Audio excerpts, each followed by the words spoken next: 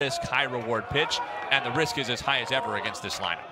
56 degrees. It's a beautiful day in Como as we're off and running. First pitch strike called by Scott Clyde, tonight's home plate umpire and the crew chief for this crew. And after one pitch, how about the little defensive alignment change we already see happening behind Lunsford? Now, what is that? Do you think that was a mind game, or was that Missouri not being in the proper defensive alignment from the very first pitch of the game? I would go with the latter of the two, as there's a nice breaky ball spun for a strike to Colby Shelton, the shortstop. Shelton, 13 home runs, 27 RBIs, the Alabama transfer. He has been incredible so far this year, and he's taken over in the leadoff spot since the LSU series. But yeah, I mean, I wouldn't expect him to be bunting, and after he takes his strike, you expect the guy to pull the ball. Powerful lefty hitter, so just felt like maybe Trevor Austin was a little bit not in position there. Maybe running out of time with the pitch clock, who knows? 1-2 from the sophomore. That's a little chin music. Upstairs at 91. Does lead the team with 9 hit by pitches this year. So yesterday they announced the Golden Spikes midseason watch list. 2 guys in the top 3 in this Gators lineup were on it. As there's a take at a high breaky ball. Count full. Shelton, the leadoff man, and then Caglione in the 3 spot. And Nate, you mentioned it. Top 4 guys in this order, all still with OPSs north of 1,000 and almost a full week into April. Something else to watch, both of these starting pitchers struggle with the leadoff guys. Full count offering, jammed him in the air, but that's going to find the seats on a play. Good pitch there, 3-2. Opposing leadoff hitters at 375 against Logan Lunsford this year, and 368 against Brandon Neely, for that matter. Shelton's been on base in 7 straight games. Another 3-2 coming. That's strike 3 called. Frozen with the fastball at 92. Big pitch. Obviously, you want to avoid a leadoff walk in any circumstance because of how deadly they are, especially after getting well out ahead in the count. It's a good pitch. I thought initially maybe Shelton was just looking for something off speed, but that also is on the corner. You could see why he would think there's just not a lot he can do with that. So Lunsford now in 30 innings on the year has 24 strikeouts. The strikeout numbers have not been as grand as they were in his freshman campaign. Ty Evans, the junior, this might be the hottest bat right now in this lineup, hitting 385 in SEC play, the highest average of any Gator, and swings over the top. This breaking ball's looking maybe as good as it's looked all season. Yeah, I think what has to excite you the most as a Missouri fan right now is the way Lunsford is coming out and attacking, and also mixing his pitches right away. Not wasting any time. Another 0-2 on its way. Did he go? He did not on the appeal. That's the first base umpire, Eric Goshen. The Missouri dugout was shocked, but I didn't see that. I don't know about you, Max. I didn't see that as a swing in real time. I didn't think so either, but looked close enough at least for the appeal. It was a good 0-2. Goes back that way, back-to-back Ks. You mentioned it, Max, that Logan Lunsford's strikeout numbers are not this year where they were last year. Not to say they've been poor, but they certainly haven't been anything exceptional. You wouldn't know it from these first couple of at-bats, and he's done it in very different ways. The fastball in the corner against Shelton, this time getting Evans to chase. Here is Jack Caglione, and there's a vicious hack from the Florida first baseman.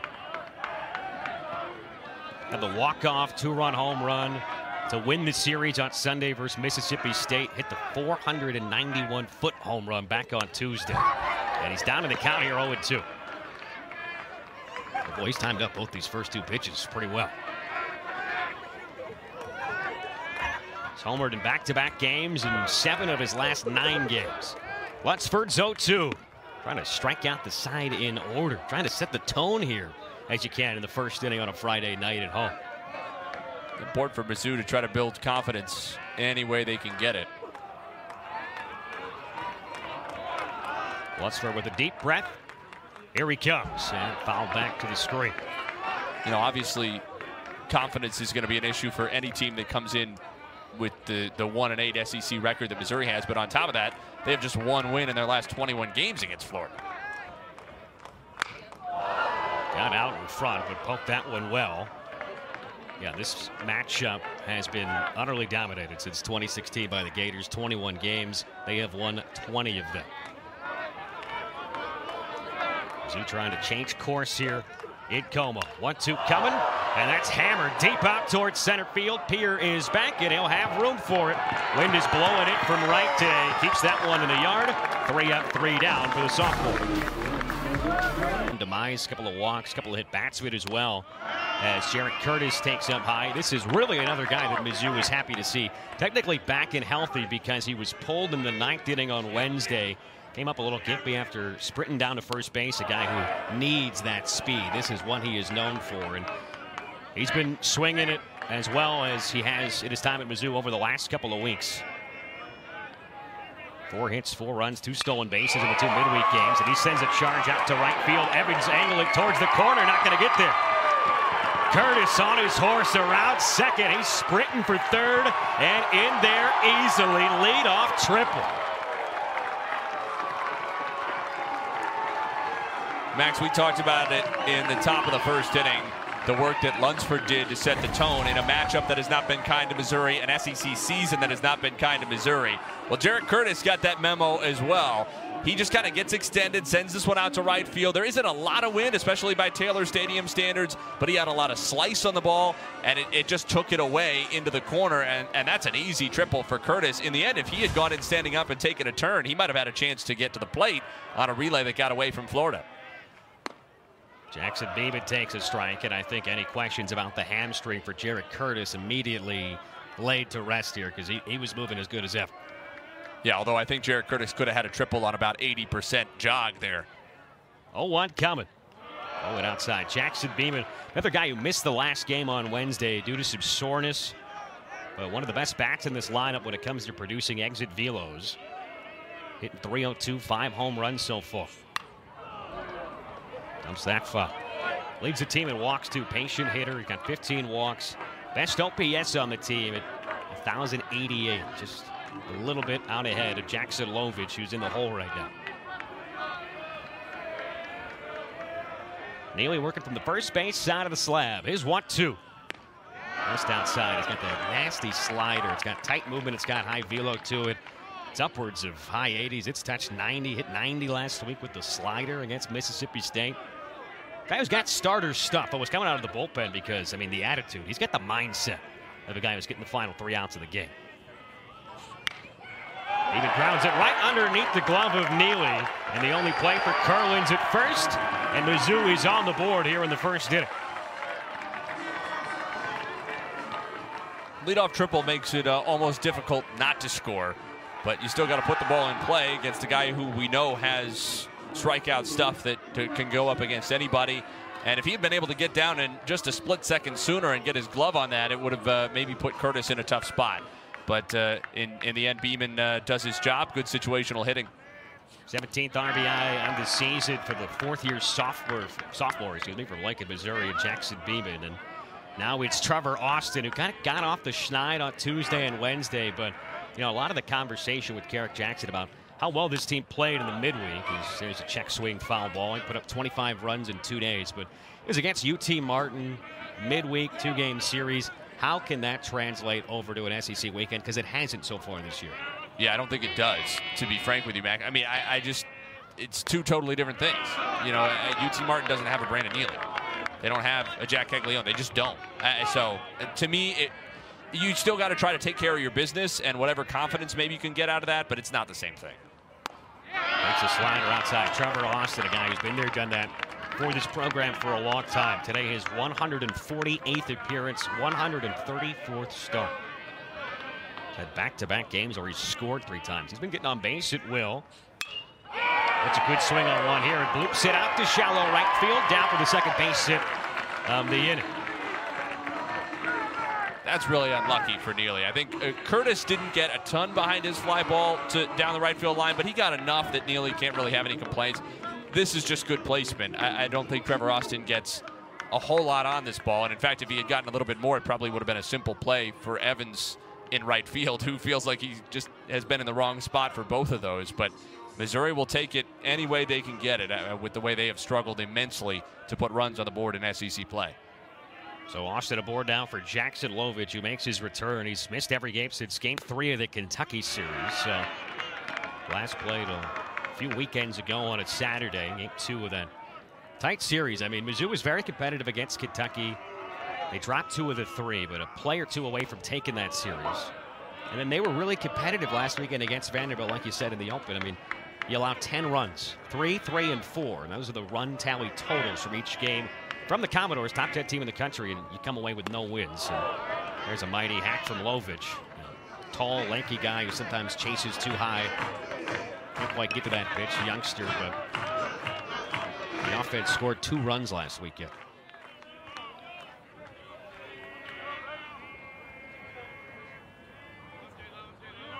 Neely with the walk, pause, and the 1-2. Yeah, that's already a big run for Missouri standing over at first. I mean, a big run that already scored, and then a big potential run standing at first in Trevor Austin. The Tigers have only scored even 2 runs or more in 3 out of their 9 SEC games so far. And now he's worked it full. And well, Mizzou's offense is last in the SEC at average at 248. They're last at slugging at OBP 2. They do have 41 stolen bases. That's 4th in the conference, and got a lot of guys who are not shy about trying to swipe 90 feet. See if maybe Trevor Austin is in motion here with the full count offering, and I think Florida and Neely thinking the same thing. This is the 3rd time, actually, in 10 SEC games they've scored in the first inning, which is more than you would expect for how few runs they've scored in general. Prior to were both in that Kentucky series. And that's ball 4.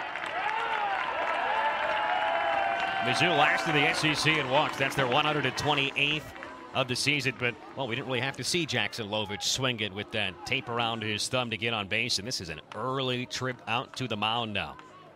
Mizzou on the board and threatening for a crooked number. This is something they really have not done so far to this point in SEC play. And that's put up a big one.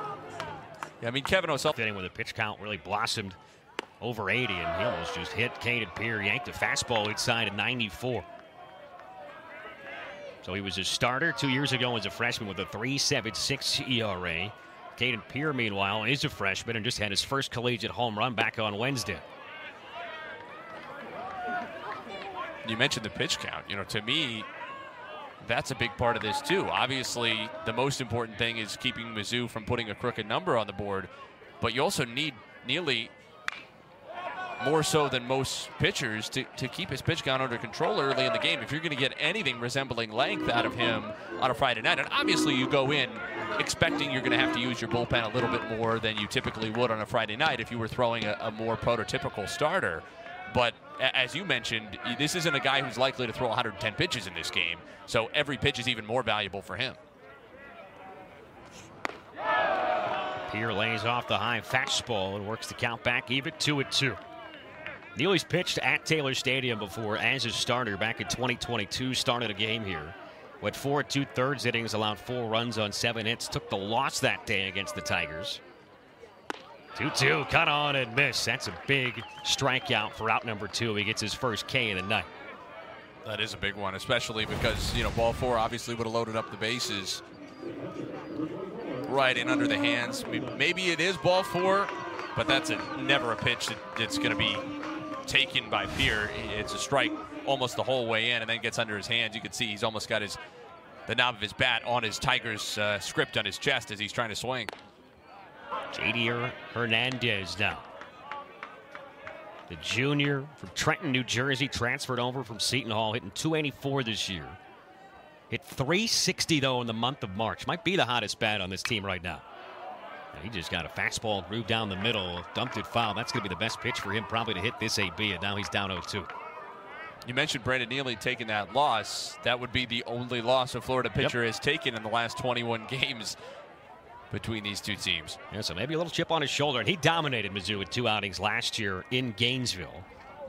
2 on, 2 away, 1 run in, the 0-2. Sailed that one high. Tanner Garrison's done a great job taking over as the everyday catcher for this team behind the home plate, especially defensively. And the bat, he's coming off a good series. We'll see him coming up to bat soon. And over last weekend, Homer had a nice one versus Mississippi State. And a check swing foul ball. Neely last year had 2 saves on back-to-back days against Mizzou, worked 2 innings plus on back-to-back days. 4 1/3 total. 1 hit, 1 walk, no runs, 6 Ks. And I don't want to belabor the point, but it is, I think, hard to overstate how different it is physically and mentally to do that versus to start on a Friday night. Another 1-2. Breaking ball outside. Hernandez was 0 for 5 on Tuesday and then had the day off back on Wednesday against UT Martin. And the best hitter in SEC play average-wise for this Tigers team at just .250. Jump shot into the crowd. 30 pitches already, though, in the first inning. And it was Kane Fisher who was the Friday night starter. He kind of was utilized more as a piggybacker for Brandon Neely last Friday at home. Lefty who came in the middle of an inning, pitched very strongly. But Fridays had been tough for a staff for this Florida team. That's in the dirt, and now everybody's going to be in motion on the next pitch home. I mean, Jack Caglianone's the Sunday guy, and he's been far and away the best starter.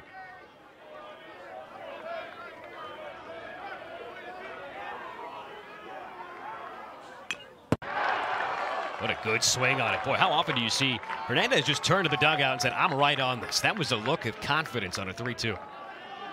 Yeah, I don't know if I would do that. Yeah, maybe a little bit too much. It's the first inning. I mean, it's a long weekend here for a team that's 1-8 in SEC play, nevertheless. Got to have confidence, though. If you're not confident in yourself, who else is going to be? 2-2 away. There go the runners for the 3-2. And Hernandez takes outside. Fist pump, bases loaded. And up steps Matt Garcia. Mizzou knocking at the door of a crooked number in the first inning of this series. It's been a triple, a ground ball out that scored a run, then a single, a walk, and another walk. And now, I mean, we're talking, this is going to be pitch 34 and batter 7. Not the start you draw up for Brandon Neely, who last week made his first start since June 6th of 2022. First pitch swinging, Garcia dumps it foul. Boy, Tanner Garrison never saw that. It wasn't near him. It was on a play down the left side. But this is also a time of day, Nate, where the shadows play a factor because it's just about halfway almost between the mound and home plate. Oh, and 2. Garcia thought that one was up. And Kerrick Jackson's out of the Missouri dugout. And I don't think he's arguing that pitch was high, though he might think so. I think he's saying that Neely might have gotten away with slightly quick pitching Garcia in that instance because Garcia's kind of looking down. Now, it's on him a little bit because he's getting into the box here, and he's still looking down.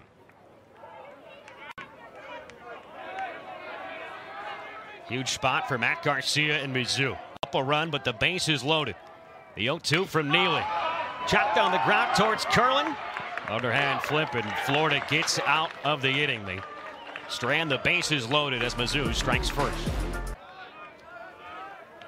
The left fielder, versatile defender. He plays third as well, and he takes a strike. And Logan Lunsford is working very quickly, as he always does, especially when things are going his way. And he looks to be locked in rhythm. Shelnut takes one just a little bit inside. Crowd wanted that fastball at 91. Left fielder from Lake City, Florida, hitting .295, 8 home runs this year. 27 RBIs is one shy of his total a year ago. Leads the team at doubles, multi-RBI games. He's really been a producer. Also 20 walks leads the team. Second year at Florida after coming over from the JUCO level at Santa Fe, which is a school in Gainesville, just down the road. There's also a Santa Fe Community College in New Mexico, which just feels like it shouldn't be allowed. Can get a little confusing at times, I'm sure. 2-2 for Lunsford. Rushed it back. I originally, when I saw that, assumed it was in New Mexico until I looked it up and found out that it was in fact in Gainesville. When they had multiple, that was starting to tip me off. Payoff pitch. He's duffed foul. Shelnut's got an OPS over 1,000. We talked about the first 4 guys in the lineup all do. He's the 4th. Had a funky game on Tuesday. No official plate appearances, or at bats, excuse me. He walked and he was hit by a pitch 3 times against Florida A&M. Another 3-2 from Lunsford. Chopped right back at him. Speared it out of the air. Well done. And it's 4 up, 4 down. It's not just any 4 up, 4 down, Max. It's the 4 1,000 boys up and the 4 1,000 boys down. And for Logan Lunsford, that has to feel like a dream start. He doesn't get into the best defensive position, right? It's become more popular for guys to sort of use their whole body, fall off the side of the mound a little bit. You can see there his right foot on the follow-through crosses over his left. It's not the most athletic position in the world, but he's still, at least definitely seemed like it was still bothering him. Yeah, it looked like the ring finger on those practice tosses. 25 pitches, certainly something to keep in the back of your mind with Lunsford going forward. It's Cade Kurland now. We'll see how that affects the young sophomore starter. A lot of talent from Tampa, Florida on this team, and I think that you can't have 3 guys out there. You can't have 2 on deck hitters, and that's the little break we're having right now. Just sent Luke Heyman back, or excuse me, Dale Thomas back into the dugout.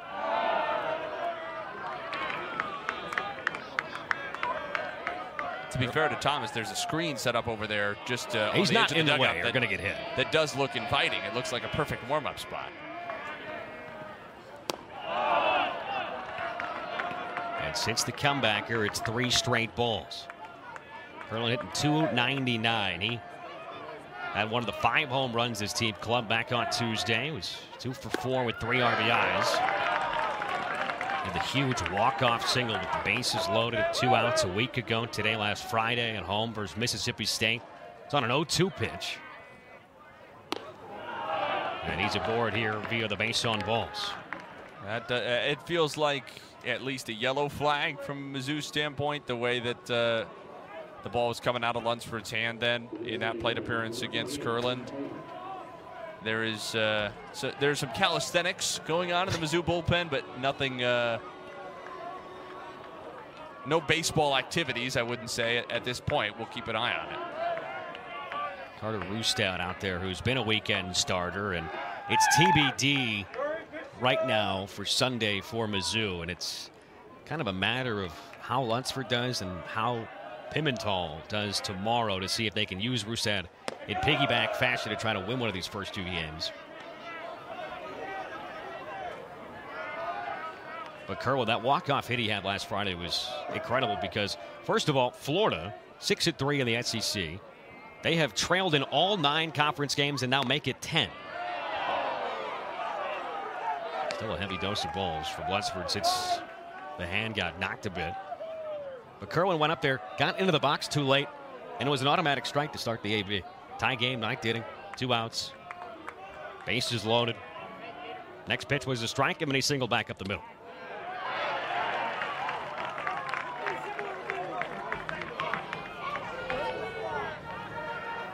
Luke Heyman at the dish. Sophomore from Longwood, Florida. And he rifles one right to third. Leaping catch is made for Trevor Austin. Missouri perhaps had some bad luck on the comebacker that got a piece of Lunsford's pitching hand, but there's some good luck because that was the best contact Florida's had, maybe the best contact either team has had so far in this game. Trevor Austin going maybe not to the absolute highest he can, but somewhere close to it. So Luke Heyman retired, and that brings up the third baseman, Dale Thomas, trying to continue this second inning for Florida against Logan Lunsford, guy who they beat in their home ballpark a year ago. Lunsford's second appearance against the Gators. He took the loss down in Gainesville last year in a game in which Brandon Neely actually did get the save on the other side.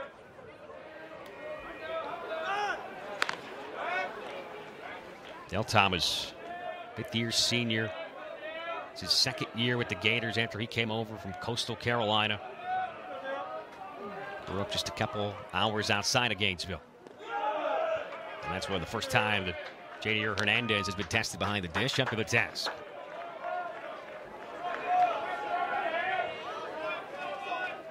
But for Dale Thomas, his dream, lifelong dream at that, was always to come and play for UF on the diamond.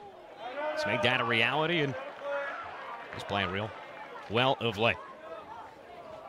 Do you see what his long-term life goal is? Navy SEAL. And if he's already accomplished his first lifelong dream, who's to say he couldn't go 2 for 2? You wouldn't bet against him, would you? Sure, he's a tough kid. Gotta be tough to be at the hot corner. Gotta be tough to go be a Navy SEAL as well. I don't think you have to hold your breath that long to play the hot corner. No. The job description Just for the change split second when it's lined at your way. Just like Trevor Austin. Dale Thomas made 14 starts last year, hit 250. This is his 171st game of his college career. Already graduated last year.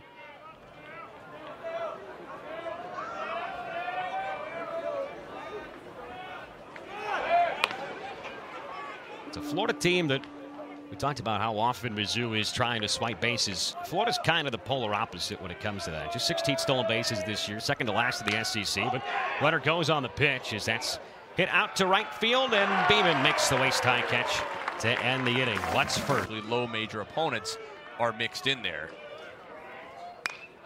First pitch is belted deep out to left center field for Drew Culbertson, but it's right to Tyler Shelna. You know, wind's been blowing out here just about every game I've done here, so I'm getting a little too excited with the wind coming in a little bit. Where I'm going with that is if you pull up the SEC numbers, obviously Missouri is nowhere near a 760 OPS and 6 runs a game. To their credit, you know, I said during the first inning, you said, you know, part of it is about carrying over momentum from the UT Martin games in the midweek when they put up 25 runs across 2 games. And I said, you know, I don't think there is much of a way to do it because you're just dealing with a totally different caliber of pitcher and a totally different level of pressure. At the same time, in the first inning, those Missouri hitters looked more confident than they should be. So I guess they're at least bringing in a little bit of that mojo. And you know, as we said, if you have to be the first one to believe in yourself before anybody else will. Got 28 runs over the 2 games, 4 homers. Man at the plate had 2 of them, and now he's getting a chance on a weekend with a start. Brock Daniels in the 9th spot. First baseman, he homered on Tuesday, homered again on Wednesday.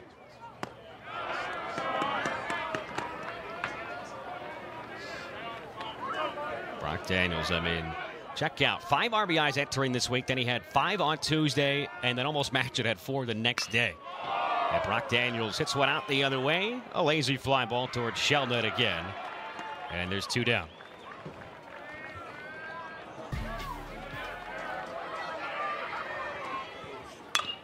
Back to the top of the order, and this looks like it's going to be an easy 3 up, 3 down inning. That's what Brandon Neely needed. And we come to the bottom of the 9th in all 3 games versus Mississippi State and won that series. It is amazing, though, and it speaks to the quality of the opponents they've played and the quality of opponents they've beat, that they have 11 losses overall this year, which is tied for 3rd most in the SEC, and they're ranked 6th in the country. You don't expect to see at this stage, at any stage of the season, the number 6 team in the country ranked at 17 and 11. And some of that is illustrated then by the gap in RPI that they're at number 21. But nonetheless, it shows the respect that coaches and the D1 baseball folks have for the caliber of schedule they've played. And certainly you can back it up with the talent level on this team that they might well be the number 6 team in the country. The caliber of the schedule and the opponents, I think, as well as just the program itself, right? Coming off a national runner-up finish, losing at Game 3 at the College World Series down LSU. This team was 54-17 a year ago. They were 20-10 in SEC play, SEC champs. 2-2, count on and miss. Strikeout number 3 for Logan Lunsford. Garrison was way late on that fastball. Don't know if he was just looking for something off speed, but we talked about it. Sequencing is one of the strengths for Lunsford, and he really needed it in this game, and you know, why wouldn't the bench be feeling good? In every way, Missouri could have started well in this game. They have started well. And we'll see if they adjust second time through the order, because this is the 9th spot right now. Let's pull him back on the bunt attempt is Jaewon Guy, the center fielder, who's really a late addition to this lineup after Michael Robertson was initially pegged in there until about 20 minutes before first pitch. Lunsford has not a lot of base hits so far, and that is sent skyward. Skyscraper out towards Jarrett Curtis, who's still in the shade. And there's 2 down. That's 4 straight retired. We go back to the top of the order now. But going back to the Garrison strikeout, I mean, Nate, you look at the scouting report. When is Lunsford at his best? It's when he's getting chases at that high fastball. That's a pitch you just got to lay off of. And I feel he's made them respect, at least the first time through the order, all 3 of his pitches in fastball, curveball, changeup. And when you do that, that fastball plays faster, especially when it has the carry it does up in the zone.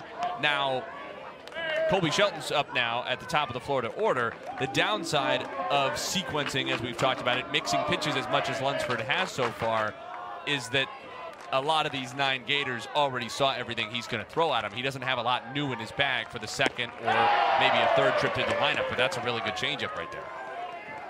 And this is what they did after there was a first strike on Colby Shelton the first time, and that is send Trevor Austin from third over to shallow right center, you could say, basically, as that's turned on and belted out to right field. Beeman over to it. That makes the grab just in front of the wall. In LSU. LSU had really been slumping and jumped out to a 9-0 lead last night for Vandy and almost let that thing slip away.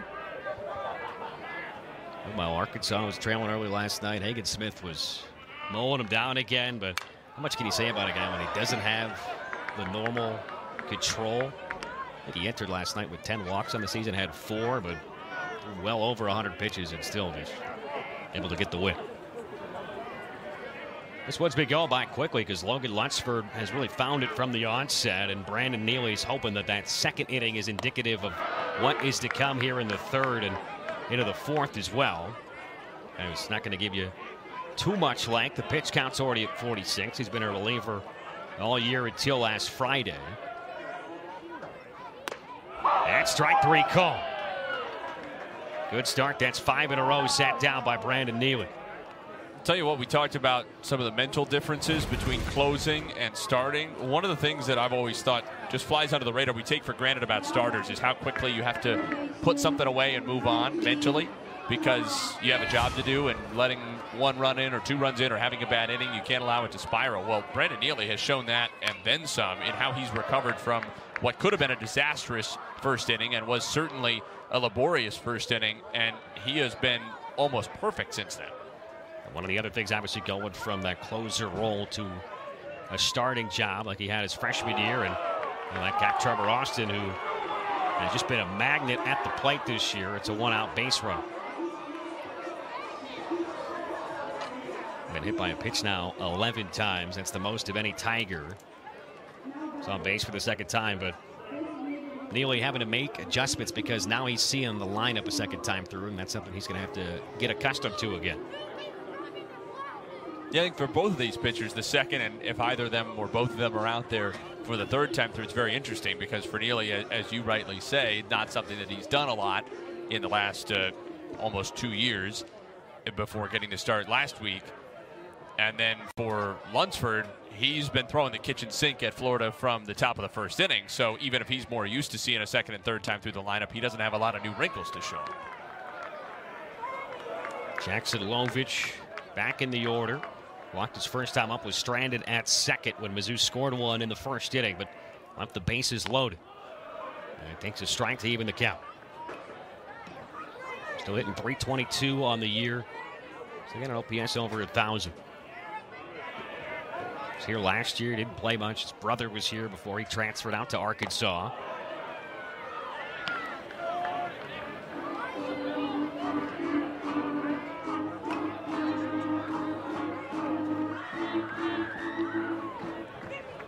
Big hole on the right side of the infield right now.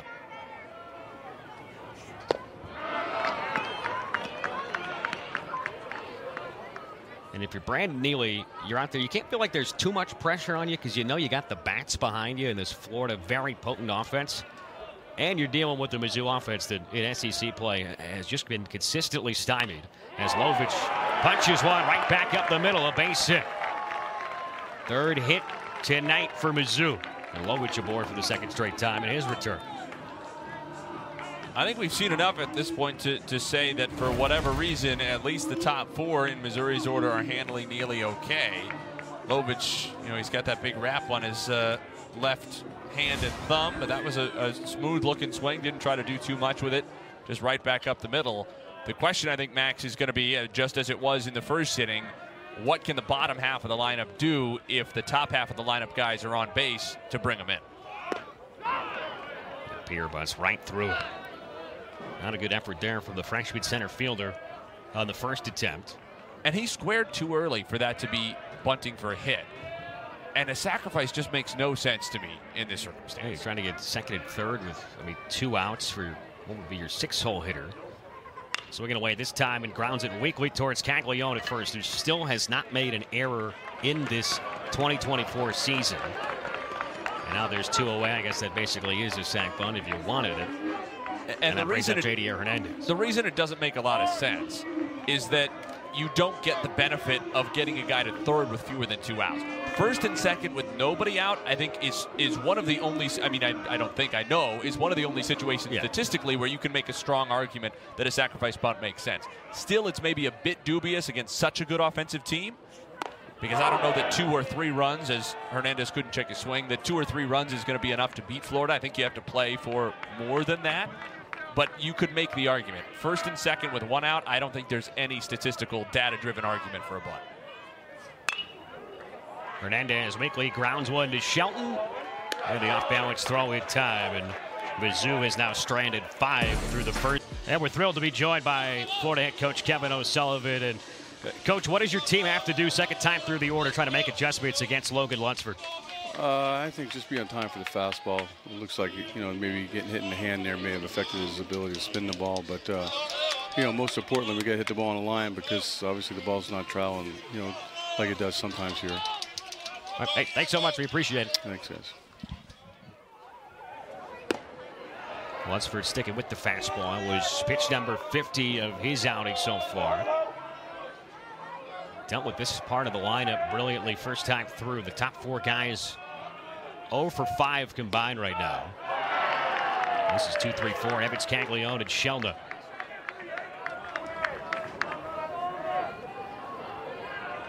Lunsford's got 3 strikeouts so far through the first 3 innings. And he'll get another breaking ball that bounced way out in front of home plate. Gets the chase from Evans, who's came for his second time. He's doing it all different ways, Lunsford, and it's interesting. Don't want to belabor the sequencing, but it almost becomes more important because to the point of all the different things that they've shown, that he's shown Florida hitters already, now it becomes, if you're going to have to show them the same pitches, show them in different ways. Maybe he's feeling a little bit better because you just heard Coach O'Sullivan talk about he's having a little trouble spinning the ball. Well, that was a breaking ball, and while it did land maybe 2 feet, not at least 1.5 feet out in front of home plate, still able to get the chase from Evans. Caglione jams one on the ground towards first. And to that point, I mean, Ty Evans is a good hitter, right? He's not, if there's not good spin on that ball, he's not chasing a pitch that lands that far in front of home plate. It's the spin on the ball that creates it, makes it still look deceptive rather than just being spiked. Though I think that's a kind of pitch that, even regardless of the spin on it, Ty Evans does not often chase, and he'll be frustrated that he did. 2 balls and a strike. Caglione hitting .397 entering this weekend series. Not underneath it.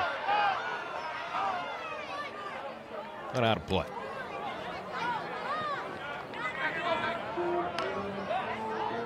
You can check out just how well he's doing in the conference. I mean, a guy with this much power producing a .397 average, that's 6th best.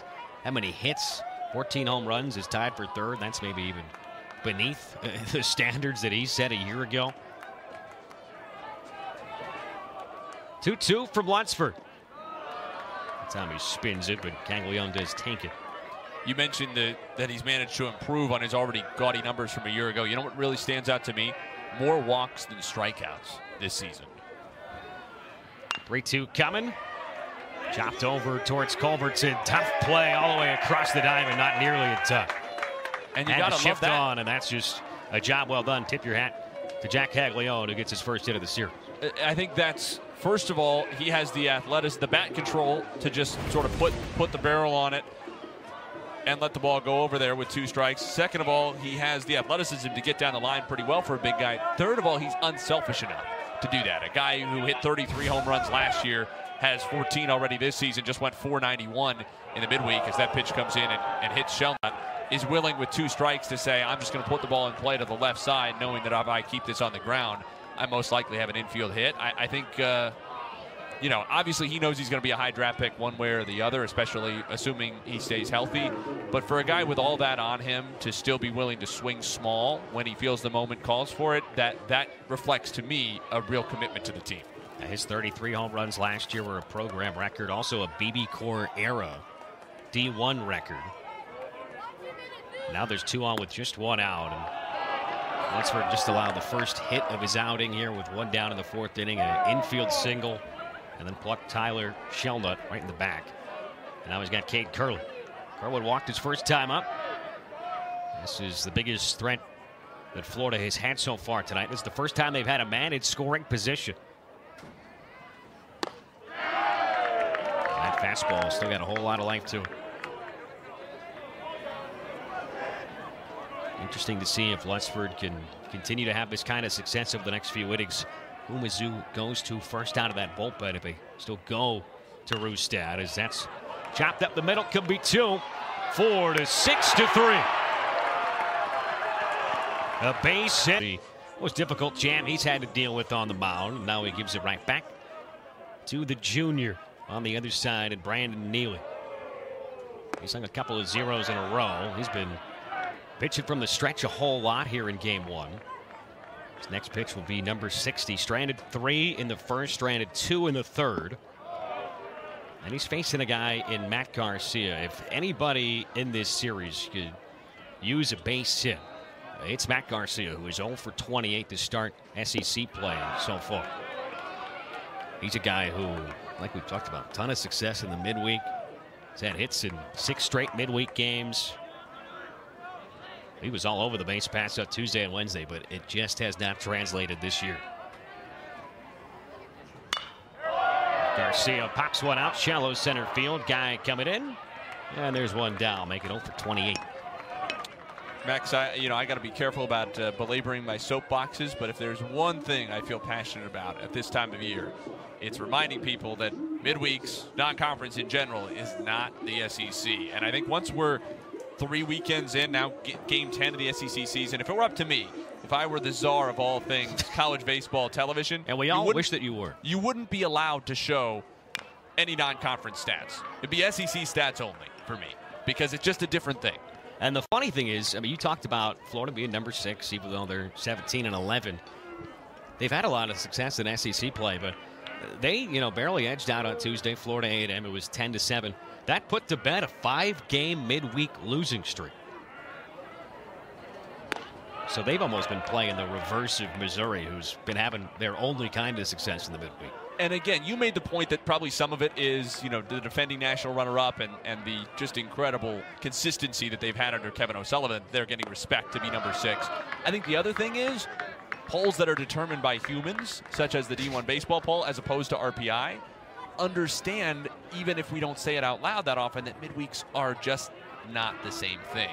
And a team struggling in midweeks doesn't indicate they're going to struggle in the postseason. And Florida's gone out there, down in the Sunshine State. They played Florida State, right? They played Miami. Yeah, they're 0-2 against series. Florida State. I would think they'd like to at least salvage something, but it's the Tallahassee game that's left. I got that coming up after this weekend set is done. 2-2 to Culbertson. Rolled on the ground, and it's booted by Colby Shelton.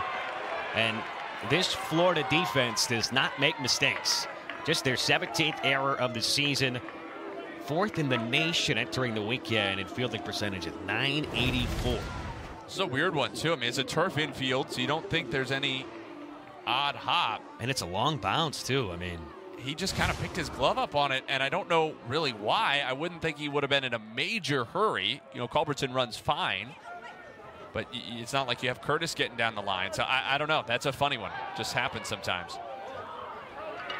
Colby Shelton, I mean, what a job he has done. You think about all the power this Florida team lost from last year. Obviously, Wyatt Langford, the headliner, and then you lose 2 key cogs in the starting rotation. But, I mean, their shortstop last year, Josh Rivera, was fantastic. It's a guy who is starting opening day at minor league baseball today at Double-A Tennessee. And they have not missed a beat with Colby Shelton out there on either side. His bat's been incredible. He's batting leadoff now, and his defense has been sublime.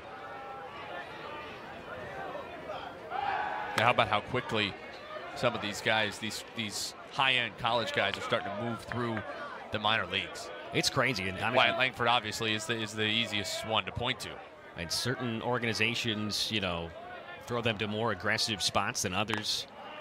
I mean, the Angels are pretty much starting anybody drafted in the first few rounds, it feels like, in Double-A.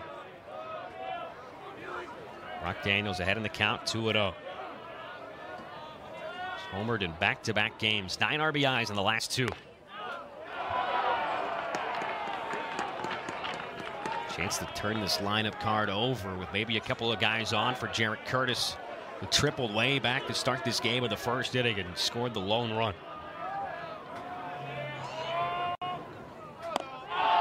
And a 4-pitch walk. It's an E6, then a base on balls to the 8 and 9 hitter. And that is not. We got the reigning SEC freshman of the week at the back end of the bullpen now, too, as Curtis fouls away the first pitch home. Yeah, I would imagine Kevin O'Sullivan felt a little bit of pressure to make sure they got at least a midweek win, considering how those games have been going. That was another comeback win, too. They've had 9 total this year, 6 in conference play. And their last 3 wins have all been via comeback fashion. It's just difficult for me to know how to treat those midweek games, right? On the one hand, I think anybody who watches a lot of college baseball knows that even for high-end SEC teams, the midweeks just look a lot different, especially from a pitching standpoint. Nobody has the pitching to throw out. No, you're throwing freshmen. Guys. That's where they're getting their innings. Right, and so at that point, it does make sense in my mind intuitively to just undermine their value a little bit. On the other hand, you got to win the games. What do we have to measure other than how do you play when you're actually out there on the field? But to me, who you are on the weekend is most likely who you are in the postseason, unless you get in some kind of crazy regional with multiple extra inning games where you're having to go to the very depths of your bullpen. The guys you throw in a 3-game series are the guys you're going to use in the postseason. Curtis switches on one low and outside, 2-2 the count. I think a lot of people would argue that the midweek games can be a differentiating factor in terms of who's going to be a national seed, who's going to be, what's the difference between somebody who's the 8 and is hosting versus the 9 and not? Certainly. I think my point is, if there's such a disconnect between Florida being number 6 in the country in the D1 baseball poll. 2-2 to Curtis, blooped into shallow center, down for a base hit. Guy plays it on a couple of hops, throw comes all the way in. You see him uncork a howitzer. Station to station, bases loaded for the second time for the Tigers. Jarrett Curtis is a bat that Garrett Jackson talked about. He's been really pleased with what he's seen from the transfer from Texas. Has a chance to bust this thing wide open. And he takes the ball. Even grounded out to second his first time up, produced the game's lone run as he drove it. Curtis from third, struck out looking his last time up. That's a great bounce back pitch. We mentioned it earlier that for Missouri, the story's been the top half of the order getting on base and the bottom half not able to capitalize on those scoring opportunities. In this case, it's the bottom of the order that started the rally. Beeman flares one out towards second. This is going to be routine. And now there's 2 away for Trevor Austin. Can't get the job done. The situational hitting's been kind of lacking here so far. Yeah, that's a situation where you'd like seeing the ball hit in the air, because if you can get it out to the outfield with average depth or better, you expect to have a good chance of scoring Culbertson. But if it's going to be on the infield, you'd rather see it on the ground. And we can talk to Garrett Jackson about that when we get him on our airwaves coming back for the 5th. Austin grounds on Wakely right back to the mound, and Neely works his magic again. And Coach, what have you seen so far from Logan Lunsford, especially since he got hit with that comebacker? Again, just him being a competitor, right? Like, he's going to battle and battle through adversity, and he's a guy that's going to come out there, and every time he goes out there, he gives us his best. He's gotten away with a couple of hanging change-ups, and hopefully we can get those down. But he's been attacking the zone and taking advantage of some of their weaknesses, so hopefully he's going to continue to roll and do that. Coach, you've had traffic on the base paths in the first 4 innings, but 8 men left on base. What, if anything, do you want to see change in those runners in scoring position opportunities? Just for our guys to understand that they need to stay in their plan. He hasn't gotten our guys out in their plan yet, and they've expanded that and chased, and it's ended up in us not capitalizing. Coach, I want to ask you one more question before we let you go, and that is, you talked to us about Jarrett Curtis and how pleased you've been with him. We know he left the game on Wednesday, but he's starting today, and he's looking great at the plate, and he looks like himself. He's made tremendous strides. It's a guy that didn't play a lot last year. He's opened himself up to understanding what we want to do from a coaching standpoint to get him to make some adjustments. He's made those, and you're seeing the results. Thanks so much, Coach. Good luck the rest of the way. Thank you, MIZ. Lunsford facing Luke Heyman. And paints the inside corner. Ball at 2 strikes. David's still got probably the hardest hit ball of the night so far. The line shot, the leap and grab at third from Trevor Austin. This is his second time facing the sophomore right-hander.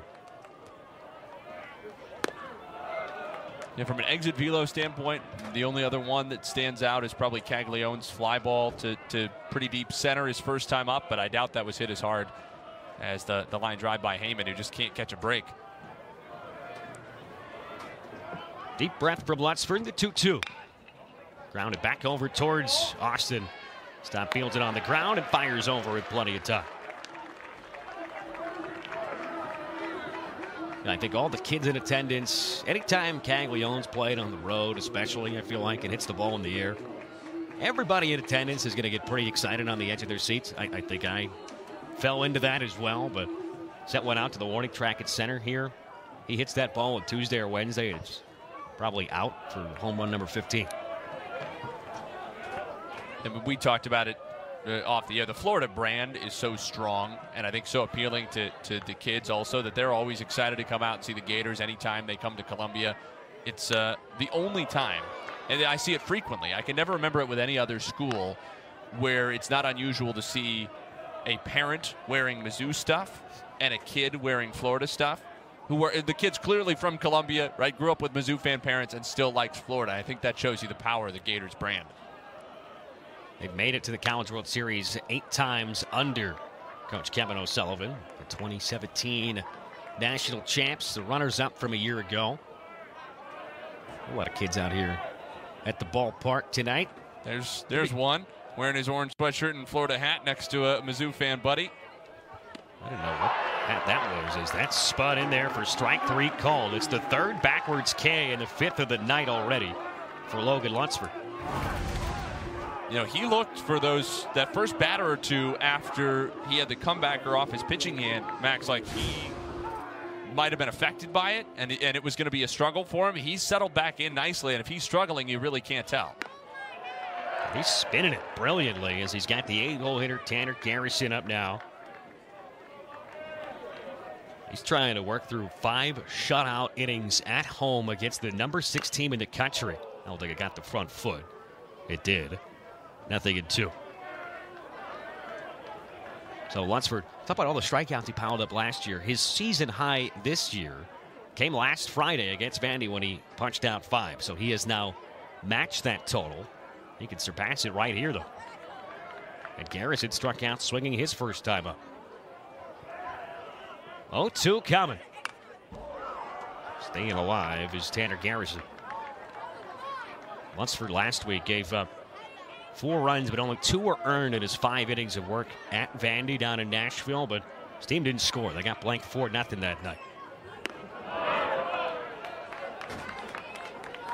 Guy was only got 3 pitches, but when you read the scouting report and you see him, it's all about the sequencing for him, and the sequencing has been brilliant. Him and Hernandez at Tim Jamison have all really been in sync tonight. Harrison skies one back behind home plate and out of play.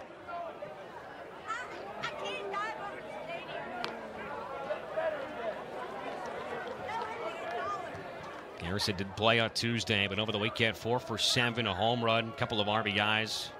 Started all 3 games at Mississippi State. And a swing and a miss and a new season high. 6 strike. 4th inning. Florida's got to be pretty pumped. It's only 1-0 at the moment, but Neely is back out there. Threw 82 pitches last Friday. This will be pitch number 82 today. Tying a season high right here as he throws a strike to Jackson Lovich. You're going to put a silver lining on it from a Florida standpoint. It shows that Kevin O'Sullivan has confidence in how Neely's getting stretched out, though. Like even pitch low and outside, and that's huge for them down the stretch. If they are going to go with him over Kane Fisher and throw the lefty out of the bullpen, for him to get stretched out as we head towards the middle of the SEC portion of the season. And I think this would qualify as stretched out already. The fact that he's being allowed to go out there for a 5th inning with his pitch count already at 80, and he's thrown at least the 1 really high intensity inning. And he tied up Jackson Lovich. Strikeout number 3. Because I think that's important to keep in mind as well. For a while, you get another look at the fastball inside, just right under the hands of Lovich, no chance.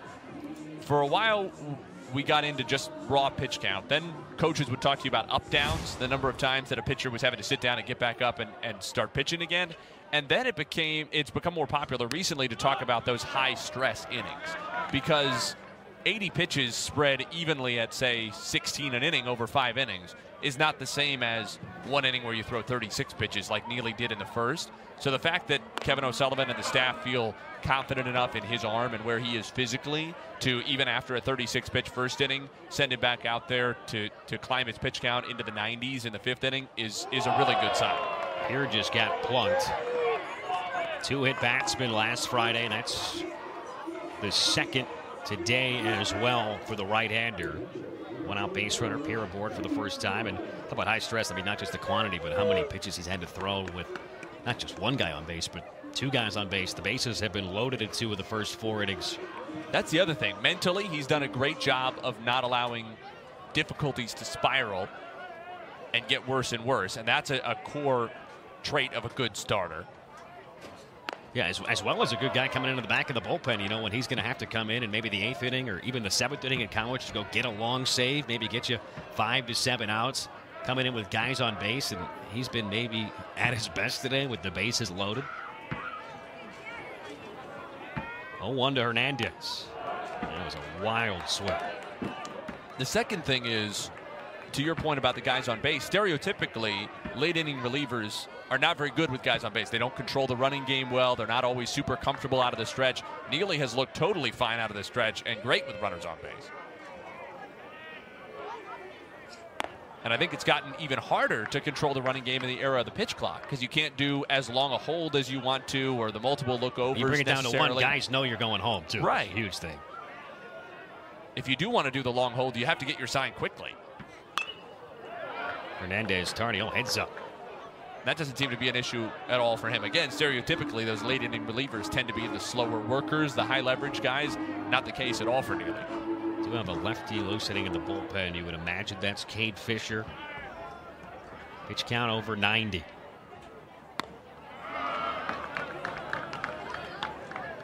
He's worked a season long, 4 1/3, and thrown a season high 93 pitches.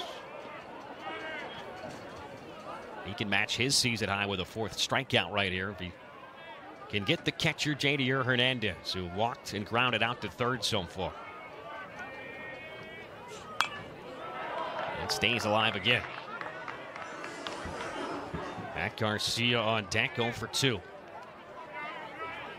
Mizzou, they got to feel like so far through just about 5 complete innings, they have really outplayed Florida, but they don't have much to show for.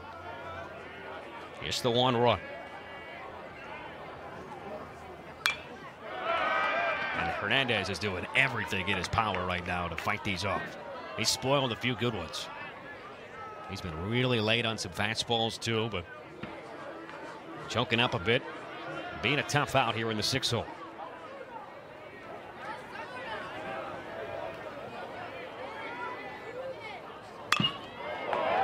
He sprays one out to shallow center, late break. Guy sprinting in, lays out and makes the grab.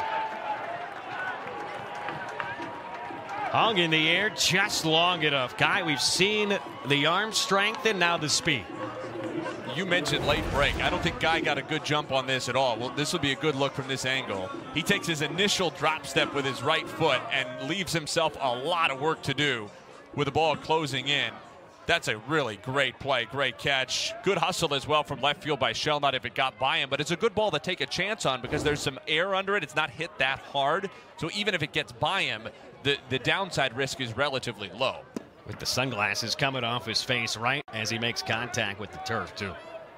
That was a fantastic play. We haven't had a lot of highlights so far in this game. It's felt a little bit like a slog for both teams, even though it's been close. That was a phenomenal catch. We haven't had many hard hit balls whatsoever, and that's really the second nice defensive play, as that did hit Matt Garcia. It's the second hit batsman of the inning. And, well, in Brandon Neely's final inning, on Friday, he hit 2 batters. Give Neely a shot at this Friday night roll. Drew Colbert's in. Boy, that looked just like the pitch to Jackson Lovich. Just nothing you can do. That's a sword right there, and it's 0-1. So Neely has stranded 8 through the first 4 innings. He's trying to strand 2 more here. Pitch number 100 coming. Tough kid, electric atmosphere, or electric personality, I should say. He's never going to want to come out of a game.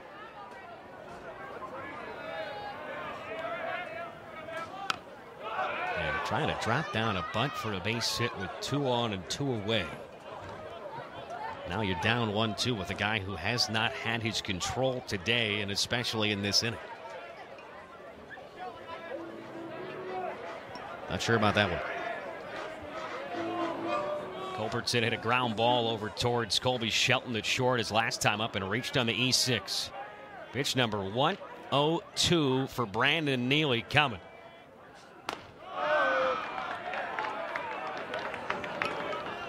Still got life on the fastball at 92. For a guy who was the closer last year and has been in the bullpen almost the whole year. Just impressive that he's been able to maintain it for so long. 2-2. In the air, out to shallow center. Much easier this time for Guy. A deja vu for Brandon Neely, who has left 10 very effectively these last couple of innings. So Florida to start the 6th inning will go left versus right and have the advantage at the plate as Jalen Guy is removed for Armando Albert, who came in.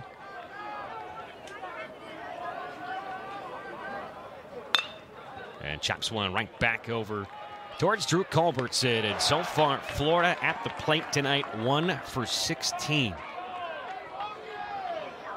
I mean, nobody has hit well today. These two teams combined with 2 outs are 0 for 9. Mizzou is 1 for 9 with men in scoring position. Florida's only had 1 at bat with a man at second or third today, and they're 0 for 1. The good news for Florida is they're starting the 3rd time through the order with Colby Shelton here, the leadoff man. The bad news is I would think this is the kind of night where it's easy to start pressing, start overswinging. Good changeup again. And you can see why Florida might do that, right? We told you at the beginning, 61 home runs, tied for 6th in Division I. They got guys at the top of this order in particular who can mash the baseball. But against a guy like Lunsford who has his changeup working like that, that's the exact pitch you want to be throwing against a lefty who might be overswinging. And it's not a great weather night to try to go deep. So I don't think Florida wants to be swinging big. Shelton goes down swinging. 3 straight whiffs. Another K for Lunsford. It's been a tough night for Shelton, who put an end to his 18 straight games without an error. And now he's 0 for 3 with 2 Ks. And he just threw the same pitch 3 times in a row. That's 3 straight changeups. You can watch his hand, how it turns over, and the ball kind of looks like it's coming out of the open palm. That's a textbook changeup sign. 7 Ks. He has just been filthy, and maybe the man who's had the most struggles against him is Ty Evans, the man at the plate. And after 1 swing, he's going to get a little talking to here. I'm not sure I've even seen that before ever. It's sort of innocuous, but I don't think I've seen that happen.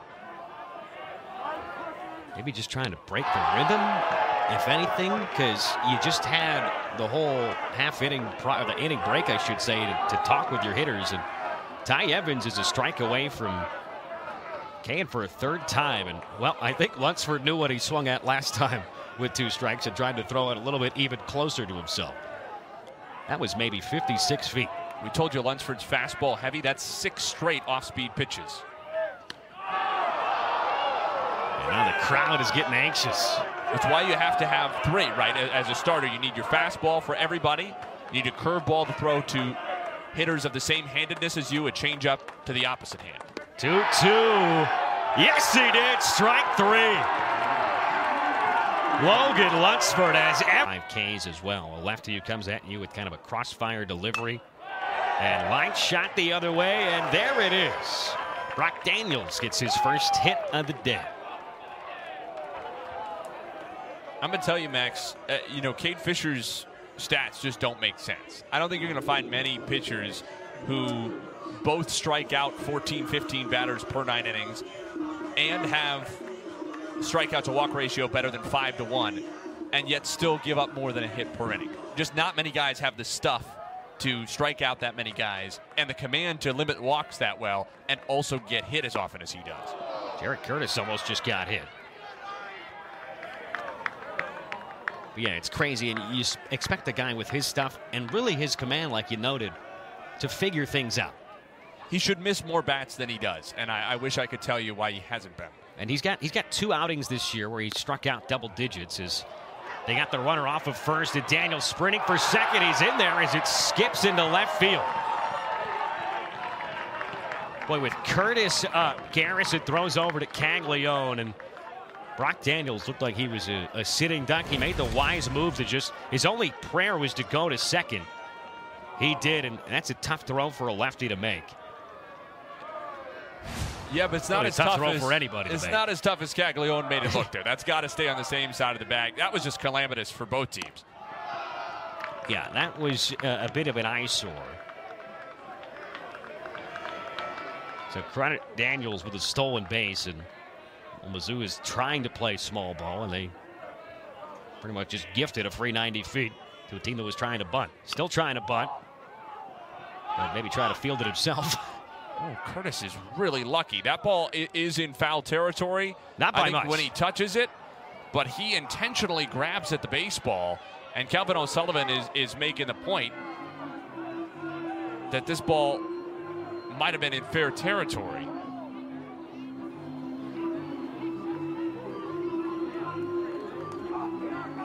To no avail. By the way, so it's stolen base, so no error for Caglione. That would have ended a very lengthy 48 games in a row without an error for the first baseman. Here's another look at it. Look how far down on the barrel that right hand is. Keep in mind as well that home plate is fair territory. He is very fortunate, because that could have been over top of home plate. It's just a judgment call for the umpire. Curtis strikes out anyways. So the stolen base did move Daniels up to second base, but Curtis can move him no further. Up steps Jackson Beeman, who's got the lone RBI in this game today. Just for anybody wondering, that's not a reviewable play, that fair or foul call, because the ball did not strike the ground or a fielder beyond the initial position of the corner infielder. Tardy on a first pitch fastball at 90 miles an hour. Jackson Beeman 0 for 3 today. Ground out, strikeout, Papa. Pitchers duel here at game 1 of 3 at Como.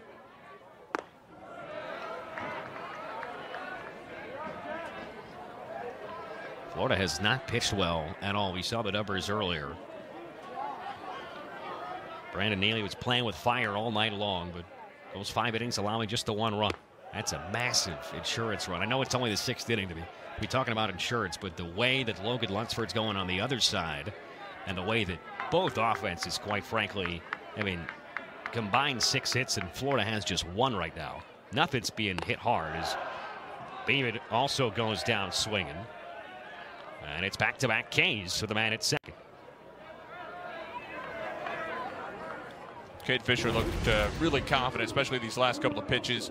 Got the breaking ball for a strike, then goes up and blows Beeman away with a fastball. We talked about how Neely struggles to locate his breaking stuff for a strike. Missouri now against Fisher, more likely to have to honor both speeds, and that's going to be a challenge. Now it's up to a guy at Trevor Austin who's been out there every single game so far this year, started every game last year, looking for a country base hit. Has been one of the best players on this team over the last few years. Lifts one down the right field line. It's going to curl out of play. 0-2 the count to the 3-hole hitter. To your point as well about the insurance, even though Florida has struggled offensively in this game, and even though we talked in the last half inning about how you don't want to press and try to hit the long ball, this is a team more than capable of running into 1 or more. You don't want to go into the late innings against Florida with the Gators just a bloop and a blast from beating you. Austin chops one over to Shelton, who bobbles it again, regathers, not in time. I think Florida's going to want to look at this. Kevin O'Sullivan already is signaling. Kids at home. That is why you hit the front of the base. After review, the call of safe at first base will stand. Well, there you have it. It'll go E6, second error on the very sure-handed shortstop, Colby Shelton. Puts Austin at first, puts Brock Daniels at third, continues the inning for the cleanup hitter, Jackson Lovich. And this is probably a spot he was chomping at the bit to get up for. Up by a run, a chance to increase the lead. You've missed the last 7 games due to injury. You've been the most dangerous hitter for this team in 2024. You've got a left-on-right matchup, too.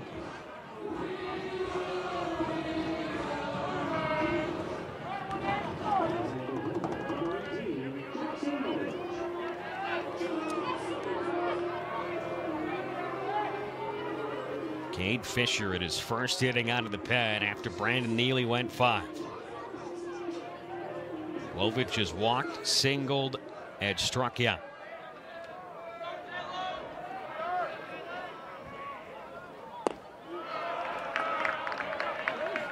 These are nervy moments here at Como.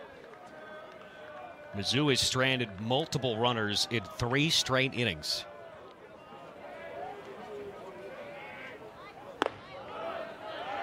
Two balls and no strikes. They stranded 2 in the 3rd, 3 in the 4th, 2 in the 5th to go with leaving the bases loaded in the 1st inning.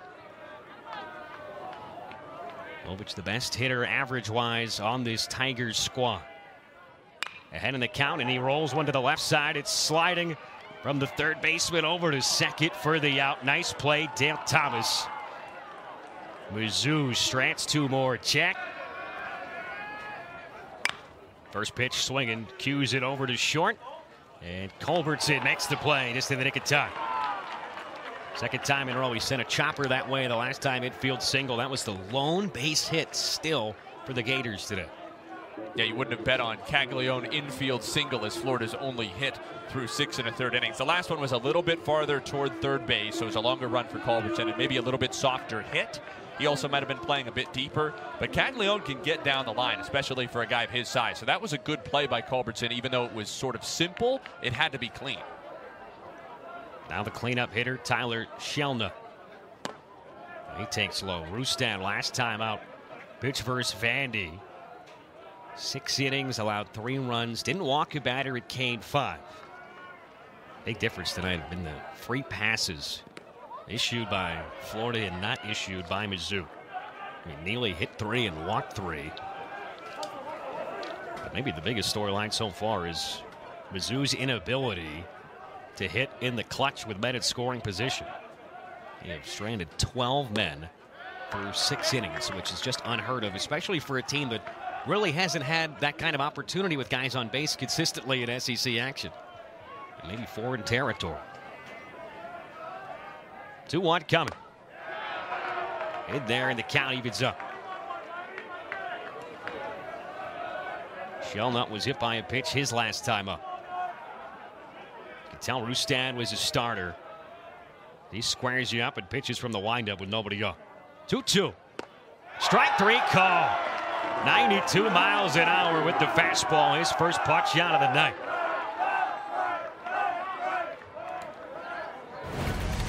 Missouri pitchers are throwing with confidence. And, you know, we talked to Garrett Jackson this week, and he said you need them not to put too much pressure on themselves, right? They pitched well, ERA under 2.7 over the weekend against Vanderbilt. There's pitching coach Tim Jamison. And you need them not to try to be too perfect because they feel like they're not going to get a lot of offensive support. You have to just go out and do your job. And one of the things he said in particular was you can't try for the shutout. You can't force yourself to be that perfect because a shutout's not realistic. You hope for it, but a shutout's not realistic. Well, it might be realistic now tonight, which nobody would have seen coming. And maybe more than that, it might be necessary if Missouri's going to win this game.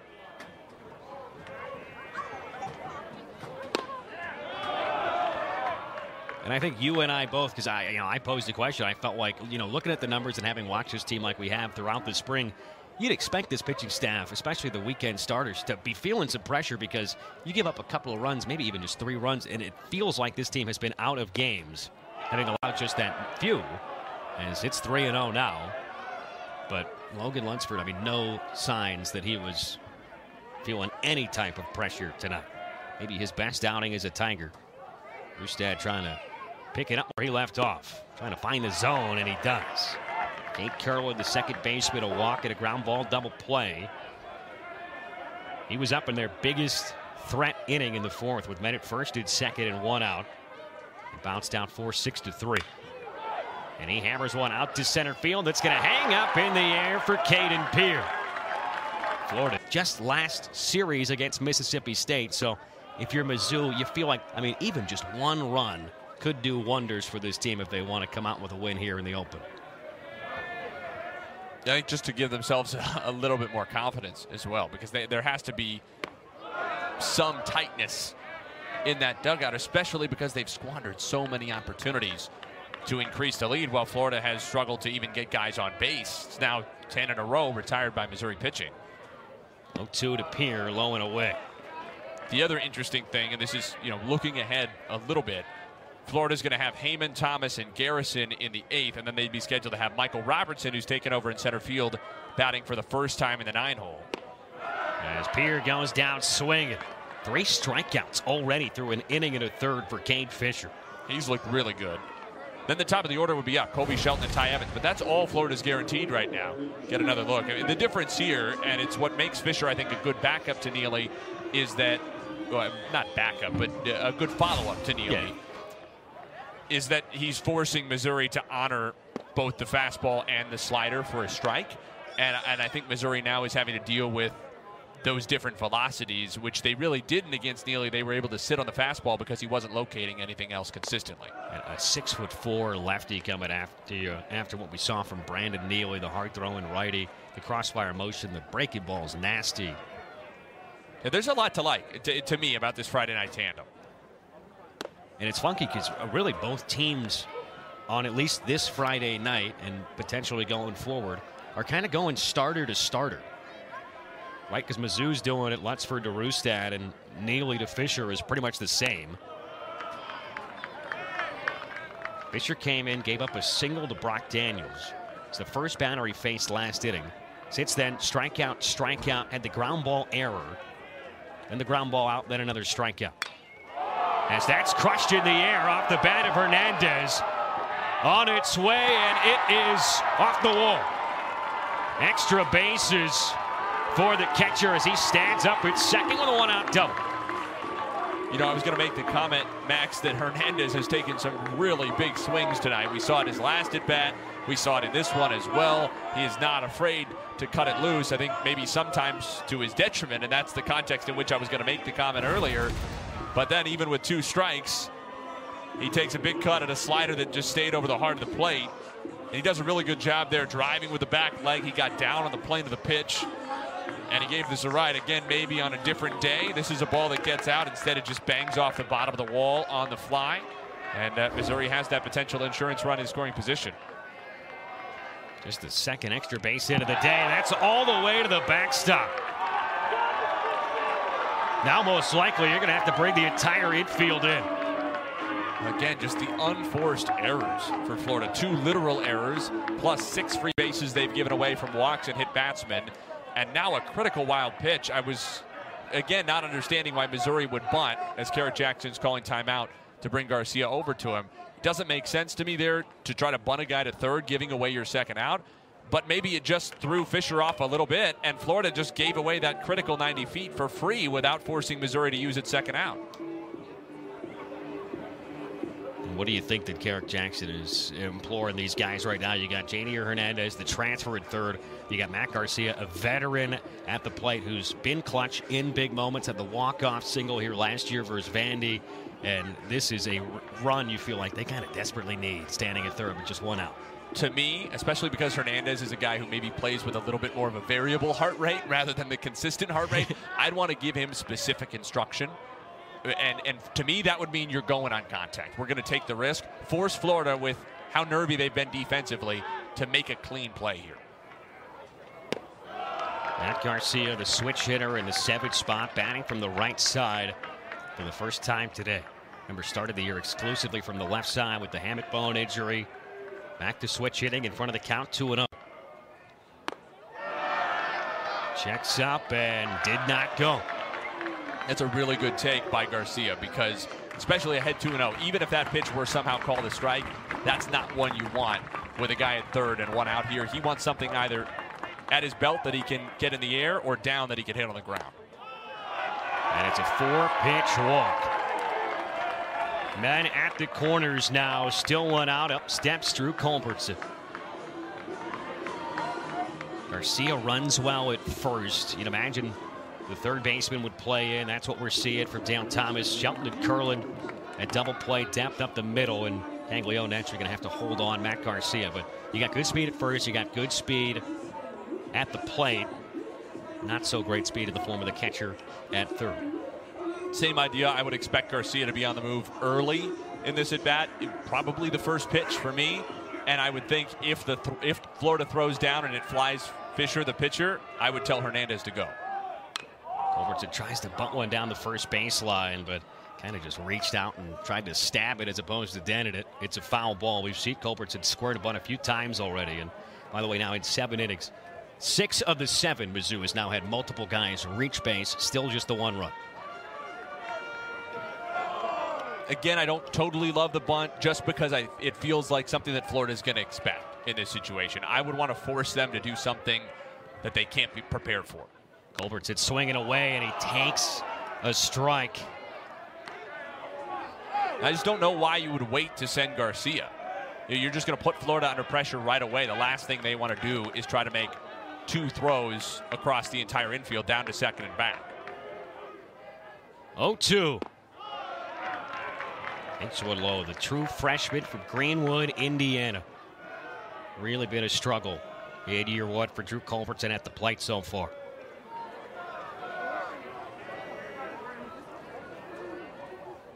Garcia goes from first. Fake on the throw down. They finally do send him. He's in there with the stolen base.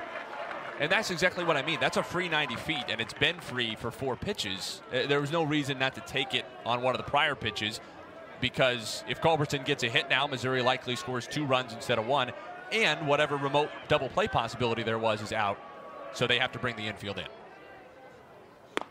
Culbertson takes outside, looking like a veteran here, working the count back full. The freshman in the 8-hole. So far, in his first year of SEC action, he is just 1 for 20 with 13 strikeouts. The payoff pitch. Culbertson pops one up very shallow to the right side. Curlin going back, makes the call, and the grab. Tougher play because the infield was in, but still a routine pop-up and another opportunity where situational hitting was not done smoothly by Mizzou. That's the second time since the midpoint of the game that Missouri's had a man at third base with 1 out and have hit something in the air. In the prior case, it was a little flare, typical 9-hitter, the way he's been swinging it this week. Brock Daniels having one of the weeks of his life so far. 9 RBIs. He's reached base twice already today. Walked and single. And now it's back-to-back hitters down in 0-2 holes. But that's exactly why you stick with Fisher here in the left-on-left matchup, because he can come with back-to-back sliders, and that's going to be a lot more effective against Daniels, obviously, than it would be against Curtis next, or than what McNeely could do with his breaking ball righty against lefty.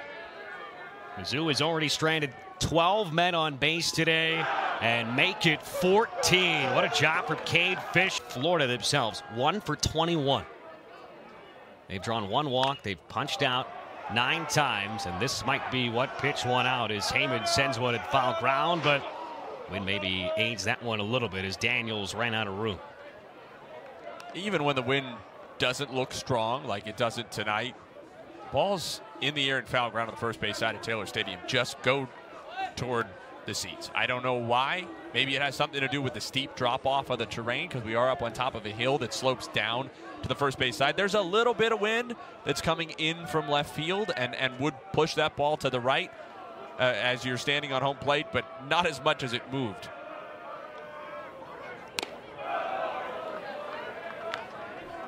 Carter Rustad came in for the 7th, worked a 3-up, 3-down clean inning despite falling behind Curlin 3-0. To ground out a fly out and a strikeout. Could hear a grunt on that fastball. 91 on the gun, but not in the zone. Rustad with a 4.84 ERA.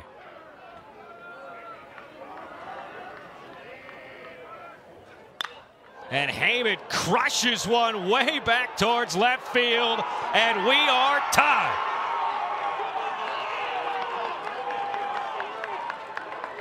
Luke Heyman with his 7th home run of the season, just the 2nd hit of the night for Florida. And we got a brand new ball game here in the 8th. A 1-run lead simply is not safe against the Florida Gators. 62nd home run of the season as a team, top 10 in the country. And Missouri can rue even more so than they might have been just a few moments ago, those 14 runners left on base.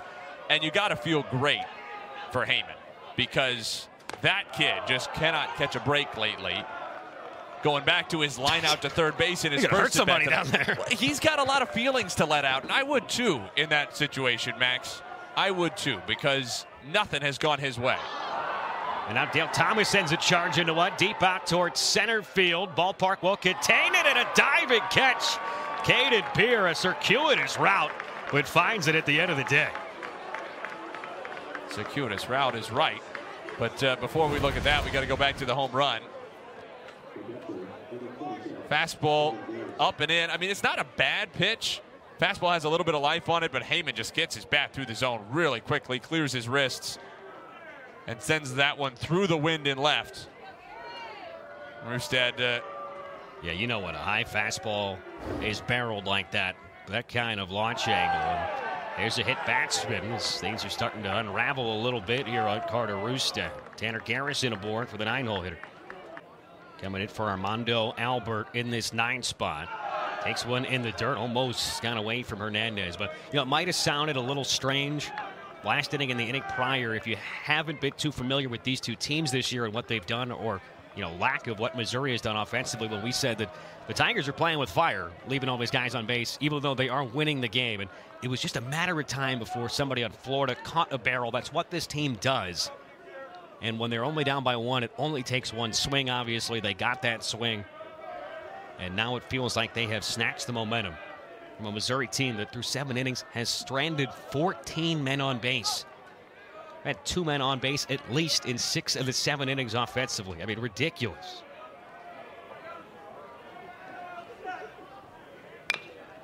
Yost rolls what towards first. Daniels will field it fair and take it himself.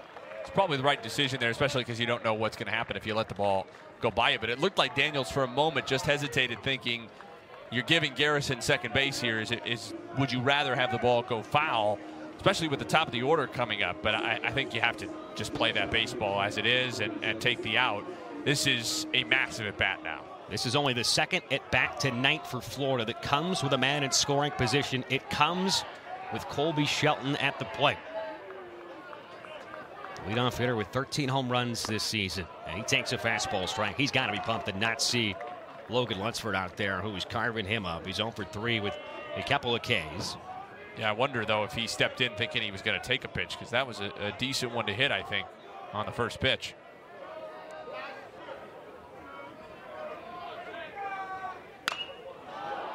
High fly ball out to medium depth right field. This should do it. Beeman there. Inning over. Jarrett Curtis. He's got 2 hits today. That's 25% of the base hits for either team. Got 8 total hits. Single and a home run for Florida and 6 knocks for Mizzou. He got the hands to that high fastball. Luke McNeil, you saw the ERA, not stupendous, because in his 2nd collegiate outing, he went just 2/3 of an inning, allowed 5 runs versus Stetson. Got roughed up versus Miami and Central Florida as well. But since the St. Mary's appearance, he has been locked in as he buckles at ease of Jarrett Curtis with a nice breaking ball. Hasn't allowed a run since March 9th. Curtis 2 for 4 with a single and a triple. And he hits one well out towards center field. The man who just came in, and Yost racing back, still going back, freshly into the game, makes the grab. They had Yost playing really shallow, and he was put under pressure immediately. Just 4 pitches into the ball game defensively. Don't they say the ball will find you when you're just in the game? This is hit pretty well by Curtis. A long way for Yost to go. He sticks out the glove maybe a little early, and then he just squeezed it enough. Almost fell out. Yeah, it hit him in the palm of his mitt just a little bit and almost squirted out, but he was able to squeeze it in the webbing. He, in the end, he snow coned it, even though he caught it down on his palm. And if he doesn't make that catch, it's at least a double. It's probably 3 again for the second time tonight for Jarrett Curtis. I think that's right. Jackson Beeman, the batter, 0-1 the count. Fastball at 94 for a strike. Beeman's 0 for 4, a couple of Ks so far. Mizzou scored in the first inning. They haven't scored since. Florida just finally got on the board. Barely caught a piece, and maybe a bigger piece of Tanner Garrison. Mentioned, by the way, those 3 different center fielders. 2 of them now have made spectacular catches. I think Guys was probably better in a vacuum, but under the circumstances, not only the magnitude of the moment, as you see Garrison feeling up around his throat, but also the fact that Yost had just come into the game. I think you could make the argument that Yost was similarly good. And he deserves a ton of credit because that's really hard. They say that a lot of plays, great defensive plays, don't happen in the top of the first batter of the game, because everybody just sort of wants to settle in. Well, that was the top of the first for Yost as far as he's concerned, and he went out and got it. Beeman still down 0-2. And he goes fishing. Strike 3, 2 up, 2 down out of the pen for Luke McNeely.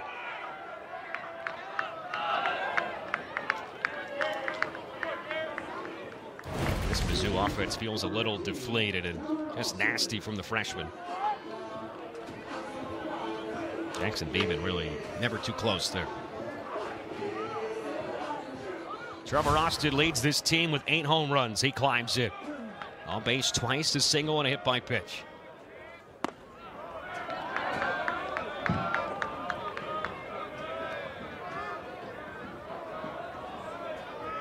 Austin's single came way back in the first inning. Now you feel like Florida, especially if they can get Austin out here, feel like they would be the favorites going forward here into the 9th inning. They've played so many tight games late and come back from deficits. 2 9th inning comebacks over the weekend. Chance to maybe get to the 9th inning tied. Trevor Austin, though, is the man standing in the way. 8 homers, 21 RBIs. Boy, that looked like a good pitch. Jackson Lovich is on deck, maybe still the most dangerous bat, even after missing the last 7 games for this Tigers offense. That was the home run swing from Trevor Austin. Brandon Neely sat down the side, 3 up, 3 down in the second. Mizzou has not gone down in order since. Payoff pitch from the freshman. And a jam shot foul. Florida's had success, it feels like, with the righties tonight, Neely, and now McNeely, right on right matchups with that inside fastball in the mid-90s. Pitch number 15 on the inning. Austin choking up a bit. And he takes upstairs, ball 4. No clean 3 up, 3 down inning for Florida. Instead, a chance for Jackson Lovich.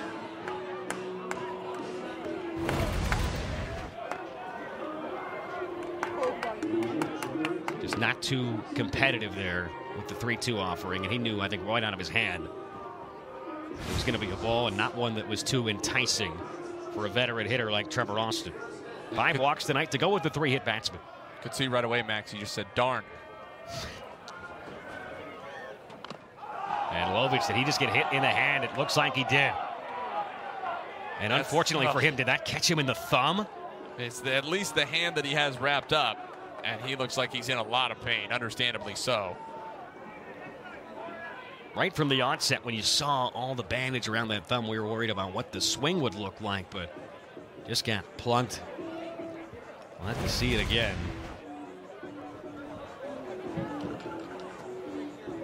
Looks like it's more the outside of the left hand, down by the knob of the bat, I think.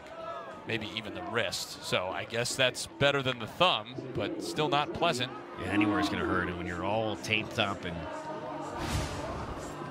dealing with so much pain over the last couple of weeks. I mean, we were told he's been day-to-day for a long time. It's kind of a pain tolerance and how the swing can actually be able to be productive in game. Well, there's 2 on base again for Mizzou. And Caden Peer takes a strike. So, I mean, just ludicrous. 2 on base in 7 of the 8 innings, and they have 1 run. This has been the average, right? They've left 2 runners on per inning tonight. Caden Peer, the freshman, with a chance to announce himself for the SEC. And he's down 0-2.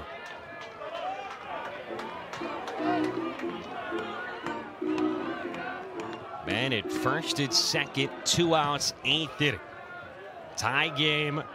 Mizzou with men in scoring position tonight, just 1 for 15. And Peer pulls one heads up right off the top of the Florida dugout. Maybe that was for Jackson Lovich's left hand. Keep your head on a swivel at all times. Even with that big pad we were talking about. Gets on you in a hurry. The chance for McNeely here. He's already refocused to get ahead 0-2 after the walk and hit by pitch. Needs to finish it.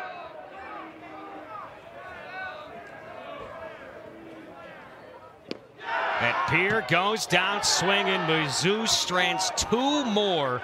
And 8 coming up in the bottom of the 9th for Missouri. And first pitch strike for Carter Rustad to Ty Evans. Well, Ty Evans has been so hot at the plate of late.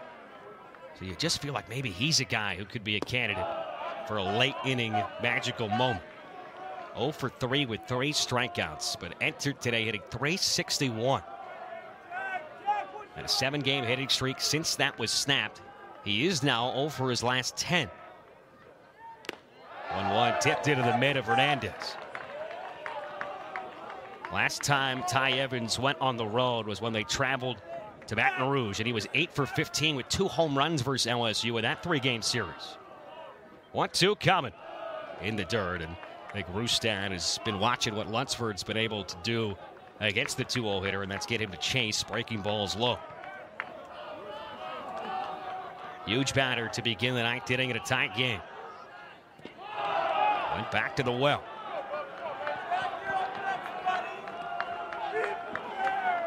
Florida has drawn 1 walk so far today. It came back in the 2nd inning.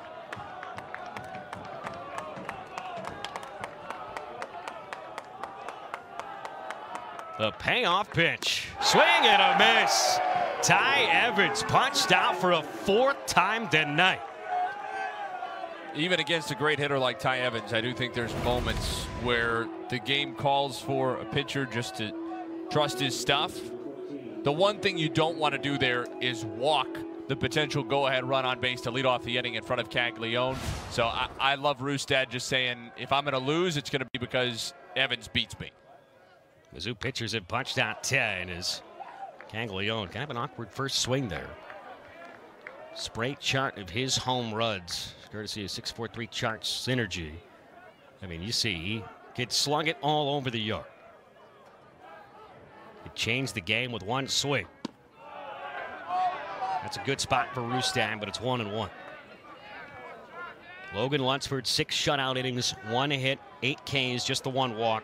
It's been Rustad since the 7th for Mizzou. Caglione pulls one on the ground. It's fielded by Daniels. 2 away. Huge to get Jack Caglione here in the 9th inning.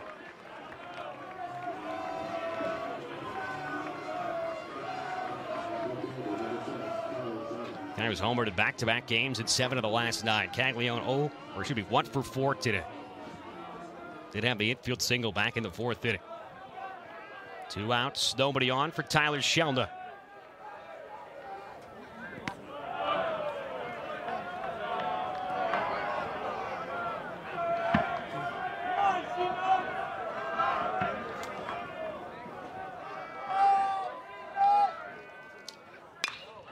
A swing and a drive way back out towards right field, but the wind knocks it down a bit. Babitt's got room. It's a long out from Shelnut.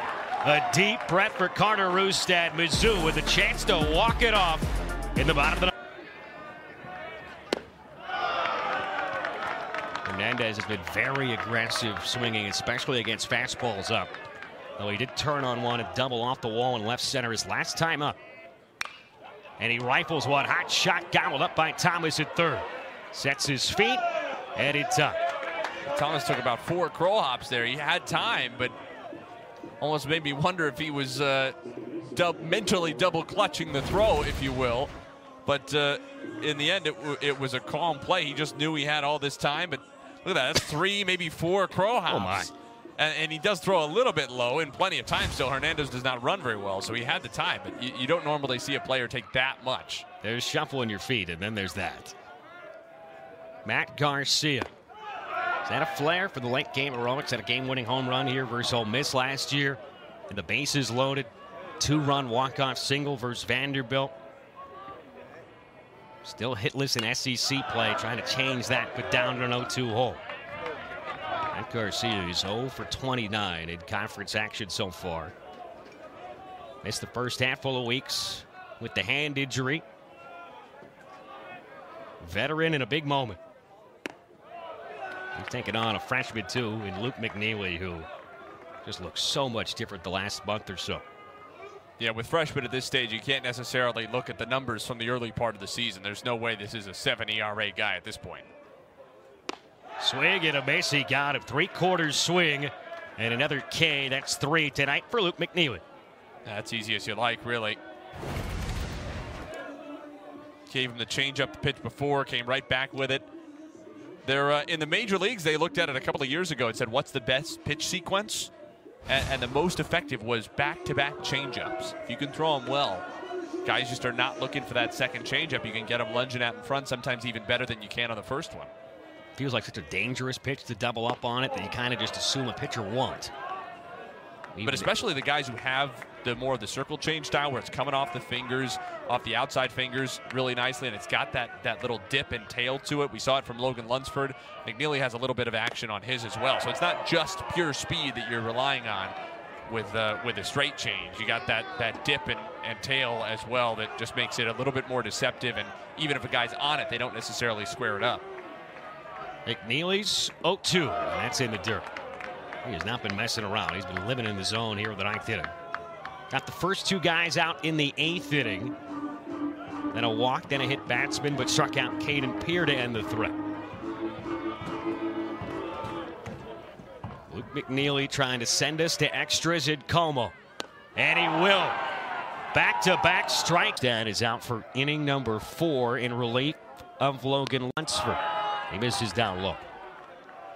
Mizzou was pretty close there to throwing a 1-hit shutout, 1-0. They gave up 2 hits in 9 innings, but they did not come away with a 9-inning victory. And he popped him up. Into foul ground is Daniel, still coming after it, leaning back. Made it look a little bit more difficult than it was, but an out nevertheless. You say made it look more difficult than it was. In my mind, there's no such thing as an easy pop-up over there. There's some light tossing going on somewhere in that Mizzou bullpen. Can't tell who that is with the hoodie on, but it's clear Carter Rustad is the guy, and it's the benefit to having what is essentially a starting pitcher who they can use out of the bullpen in high-leverage situations. I would imagine if all goes smoothly, Carrick Jackson would feel comfortable running Rustad out there for at least a 5th inning of relief and maybe more. Luke Heyman shoots one down the left field line, boy. Got a breaking ball and was all over. You know, he's just 1 for 3 with that homer, but Heyman hit the ball hard on the line out that Austin leaped to snare back in the 2nd, hit the ball hard on a ground out to the 3rd baseman Austin in the 5th as well. He's seen the ball well against 2 different Missouri pitchers tonight.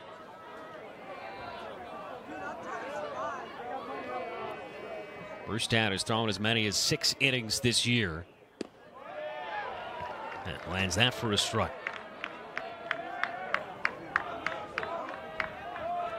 Heyman's had the best day, I think the best at bats consistently of anybody out here for either team tonight. Down in the count, 1-2, and he swings right through a fastball. 2 outs, nobody on. Dale Thomas is next. Rustad trying to sit down the side in order and match what Luke McNeely just did. And they just beat him. A little bit late. Challenged a fastball, caught a good amount of the plate at 91. Dale Thomas, the batter. And first pitch strike. We talked right off the onset here tonight about how well Mizzou pitched last weekend against Vandy. Kept them right in all 3 games. They gave up 10 runs in those 3. They got swept because they only scored 2 offensively. They have allowed 1 run on 2 hits today. The offense has stranded 14. Thomas is 0 for 3 tonight. Here comes Rustad. And he's starting to get a great feel, it feels like, for that fastball. And he's done it on only 42 pitches. He's a strike away from getting through 4 innings. And it's been about as smooth as it could be outside of that solo homer for Heyman. And he will sit down the side and order. 16 men left on base for Mizzou today. It's 9-1-2. It's Brock Daniels first. I had said 14. I forgot about the 2 in the 8th. Luke McNeely has been fantastic, though. The 3rd pitcher used by Kevin O'Sullivan's squad today. And this should be an out to start the inning. Shelnut coming over towards the line. And they get Brock Daniels. You know, we've talked at times about how this sort of looks like a pitcher's duel, but in reality hasn't been the cleanest game. Florida with a couple of errors and a lot of free bases they've given up. Missouri failing to cash in. Since the starters left the game, and I don't want to sell Lunsford short because he pitched really well, but since then, and especially McNeely for Florida and Rustad for Mizzou, it really does feel like a pitcher's duel now rather than sloppiness. Derek Curtis check swing and did not go. Tripled and scored in the 1st, singled in the 4th. Didn't look like he went to me in real time. The Florida dugout thought so. Oh, it's close, but I would say no. Tight, but I would agree. That jammed a bit here. Routine play for Yost. He's man number 3 out in center field today. And now McNeely has sat down 6 straight. I'm not convinced we're seeing great at-bats from either team. You know, that felt like for Curtis, I would just want to see him trying to get on top of the ball a little bit more than that, especially because of the speed that he has. You know, obviously that's not the way we approach hitting generally in 2024. But I'd like to see both of these teams putting the ball in play with a little bit more consistency, especially because the pitchers are not making it easy. You have to be willing to, I think, put the ball on the ground and make the defenses make plays, because neither one in particular, Florida, has looked really solid in this game. And from Missouri's standpoint, if they're just playing for everybody take their hacks and let's wait for somebody to hit a solo homer, that feels obviously like it plays into Florida's strengths much more so than Mizzou's. Absolutely. That said, Jackson Beeman is the only Mizzou Tiger that's got 2 home runs in SEC play so far. And Luke McNeely just not messing around. Now, both these guys have been efficient. Rustad 43 pitches for his 4 innings of relief, and here's 38 for McNeely trying to get through his 3rd inning out of the pen.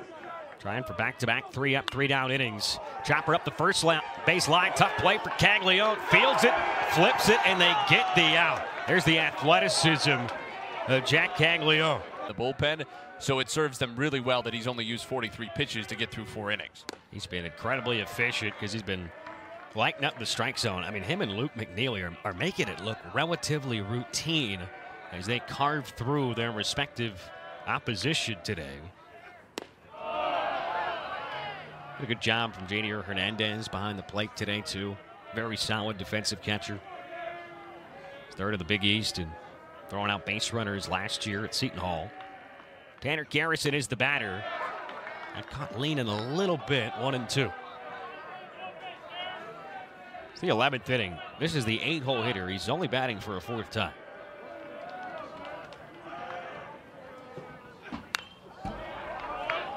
Timed that one up well, though. Garrison was hit by a pitch his last time up in the 8th. It's him, then Yost, then back to the top of the order. Colby Shelton. You mentioned only the 4th plate appearance for Garrison. Missouri's had 2 guys come up 6 times. And yet we play on, tied at 1. Rustad again. When you think about, if you're Lunsford and Rustad, going through Shelton, who's hitless 0 for 4. Evans 0 for 4, 4 Ks. The 3-0 hitter Caglione just 1 for 4 with a single. Shelnut no hits. Kerwin no hits. That's the top 5 guys in a vaunted lineup with no base hits. as that's rolled over on the ground. Could be a tough play for Culbertson. Sets his feet. He's got a terrific arm, though. Harrison, not the fleetest of foot. Leadoff man is retired. A little unorthodox from Daniels at first base. He let that get pretty deep on him. Normally on those scoop plays, you'll hear coaches teach for guys to get the glove out in front where you can still see the baseball, not lose track of it when it gets essentially underneath your body and below the chin where you're not going to be able to see it. But he handled that pretty well, and maybe he was better off in letting that take the slightly longer hop. And a strike to Hayden Yost. So first time through the order tonight for Florida, they went 0 for 8 with 3 strikeouts. This is the 9-hole hitter and about to finish the 4th time through. 4th time through the order right now. It's 0 for 8 with 3 strikeouts. And, well, that's going to be a base runner as Yost is aboard. Well done, Hayden Yost, the freshman. On base any way you can, I mean. Knowing that it's about the big boppers in this lineup and accepting that he's not one of them in the 9-hole, but that he's got a lot of really big hitters coming up behind him. It's anyway on base, as you said, Max, and got the elbow guard on anyway. Might as well use it. It's another chance to get to. We talked about it early tonight. Shelton, Evans, Caglione, Shelma. Top 4 guys all entered this series with OPSs over 1,000. And Shelton has had a tough night. Just missed that one. Got a piece. To me, Max, this has to be it for Florida this inning. You got a guy on. You got the top of your lineup. And if you don't score, Missouri has 3, 4, and 5 coming up, getting a second look at McNeely. Fouls it back again. He's been aggressive. Down to the count. Now 0-2. A couple of strikeouts. He's flown out and lined out. Both fly balls out to right field. Not much wind to speak of right now, if anything, coming in just a bit from right field.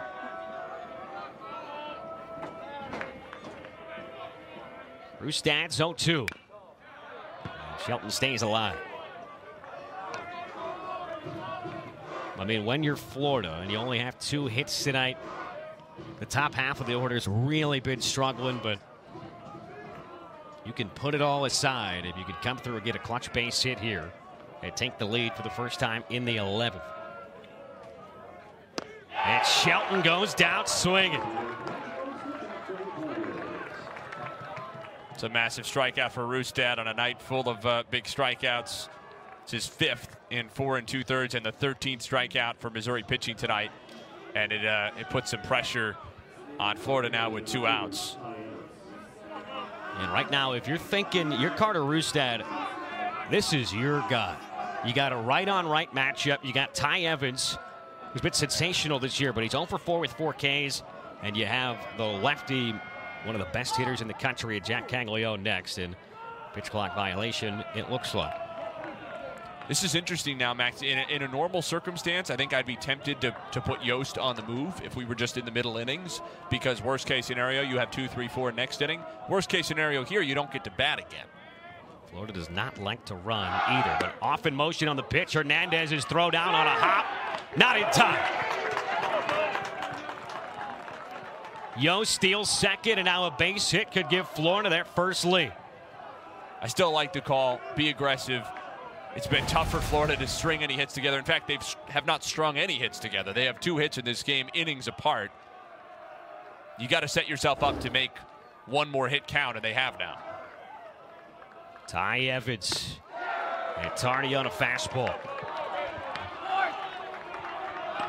13th in the SEC at stolen bases. That was just their 17th of the season for the Gators. Massive spot. Florida just 0 for 2 with men in scoring position all night long. 1-2 coming. Good pitch. Count evens up. What a night this would be for Ty Evans, huh? Strike out 4 times, but still have a chance to be the hero. How many times have you seen a guy with the golden sombrero be the hero at a game? He's got a chance here. Evans pulls one foul. He's 0 for his last 11. He's 0 for 4 today with 4 Ks. But this is the part of the order that's been the absolute best. The meat for this Florida offense. 62 home runs, top 10 of the country. Ty Ty Evans has 7 of them. He's driven it 24 this year.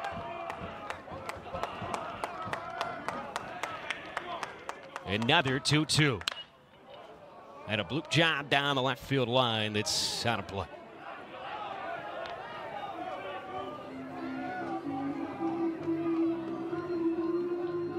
If nothing else, and certainly we're not at a time of the game where these kind of victories mean as much. This will be the 19th pitch of the inning for Rustad after he had thrown fewer than 11 per inning to get to this point, and he can't have a whole lot left.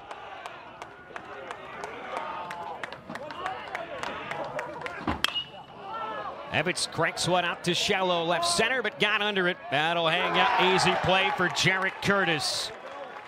Florida strands the go-ahead man. It's Chance to walk it off. McNeely has not allowed a base hit in 3 innings. 1 walk, 4 strikeouts. He has retired 7 in a row, going back to the strikeout to end the 8th. It came with 2 men on base. Behind now. Rare time he's been behind here. Trevor Austin in front of the count. 2-0. He singled and walked. In my mind, Trevor Austin is the exact guy Mizzou wants leading off with a chance to walk off in extra innings. Hitters count. And he was trying to end the game with 1 swing. And it's funny, the reason I was going to give is that he's not going to do that. That he's a high OBP guy who's always thinking, how do I get on base? He's a veteran who's not going to be bothered by the situation, and he'll do whatever is the best play for the team. I don't think that swing was the best play for the team. Nor was that one. 2-2. Austin's been on base 4 times. He also has been hit and did reach via the E6, second error of the night for Shelton. Big 2-2 on the way.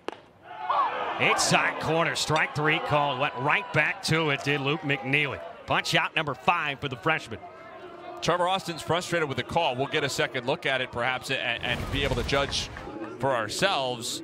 But regardless, maybe it's a touch off the inside, but first of all, a little close to take, and second of all, he's probably regretting having borderline wasted the first 2 strikes, or at least wasted the second strike after he came up empty on his first big swing. That was just too much, and it's not what you need leading off an inning. And Jackson Lovich just took another big hack. I don't know where Missouri's heads are at right now, but this has been a terrible approach. The swings have been getting away from them as the sophomore steps out, tries to recalibrate. The 1 hit sharply. It's by the dive of Thomas. 7th base hit of the night for Mizzou. Lovich is thinking 2. The tag is not in time. A 1-out double. Lovich is fired up with good reason. Wouldn't you know it, Max? The first normal swing out of 4. Missouri's best hitters, Austin and Lovich, they need to trust themselves. That's what Lovich does. Florida is challenging the safe call at second base. Previous play is under review. Florida's going to use its second challenge here. It looked to my eye like Lovich beat the play. Ooh, just a little hesitation from Shelnut trying to get out of his glove. Lovich forcing the issue. He looked like he was in there. Missed the last 7 games. That looked pretty clean cut. I think that's a double. Credit as well to second base umpire Alex Ziegler, who was right on top of it. The downside as well of this challenge is that I think Florida's chances of success are low, and it forces McNeely to stand around and throw some warm-ups.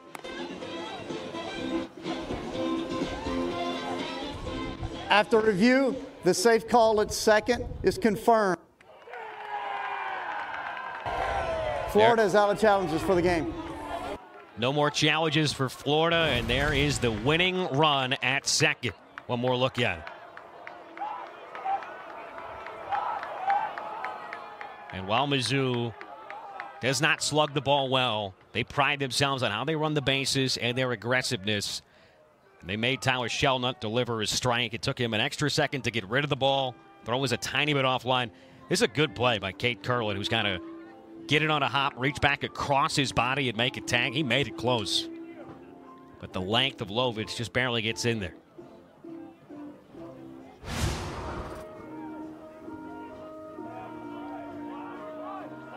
Mizzou's got a chance for their first walk-off victory of the season. Florida, they've won the last 6 series, all 6 weekend series they have played. They have won 20 of the last 21 meetings against the Missouri Tigers. Mizzou could change that with a base hit right here. Luke McNeely, the freshman on the mound, facing another freshman in Caden Peer. And he hit him. Oh, that was loud. You could hear that from up in the booth. Boo Birds raining down, and there's 2 on base for Jadier Hernandez. And that's tough, Nate. That's kind of like what he talked about with the lengthy delay. McNeely's trying to throw, just keep himself warm, but first pitch after the challenge delay and then a mound meeting, and it just completely got away from him. You know, Max, what I was going to say was less about hitting a guy with a pitch and more about how much a wild pitch could hurt Florida in this situation. You don't want to allow Lovich to move to third with fewer than 2 outs. It might be fortunate for the Gators that that one hit Peer as opposed to going to the backstop. Now a chance for Jadier Hernandez, who entered today the best Mizzou Tiger when it comes to batting average in SEC action at .250. Staying right on that mark with a what for 4 night.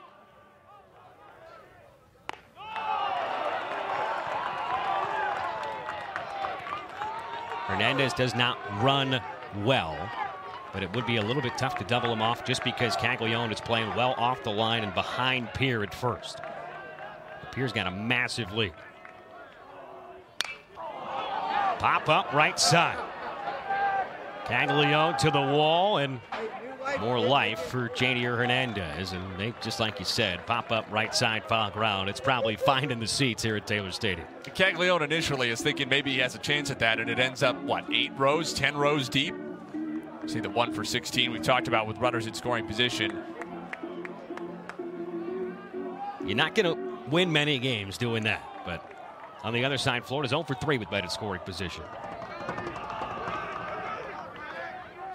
Hernandez chops one left side. It's through for a base hit.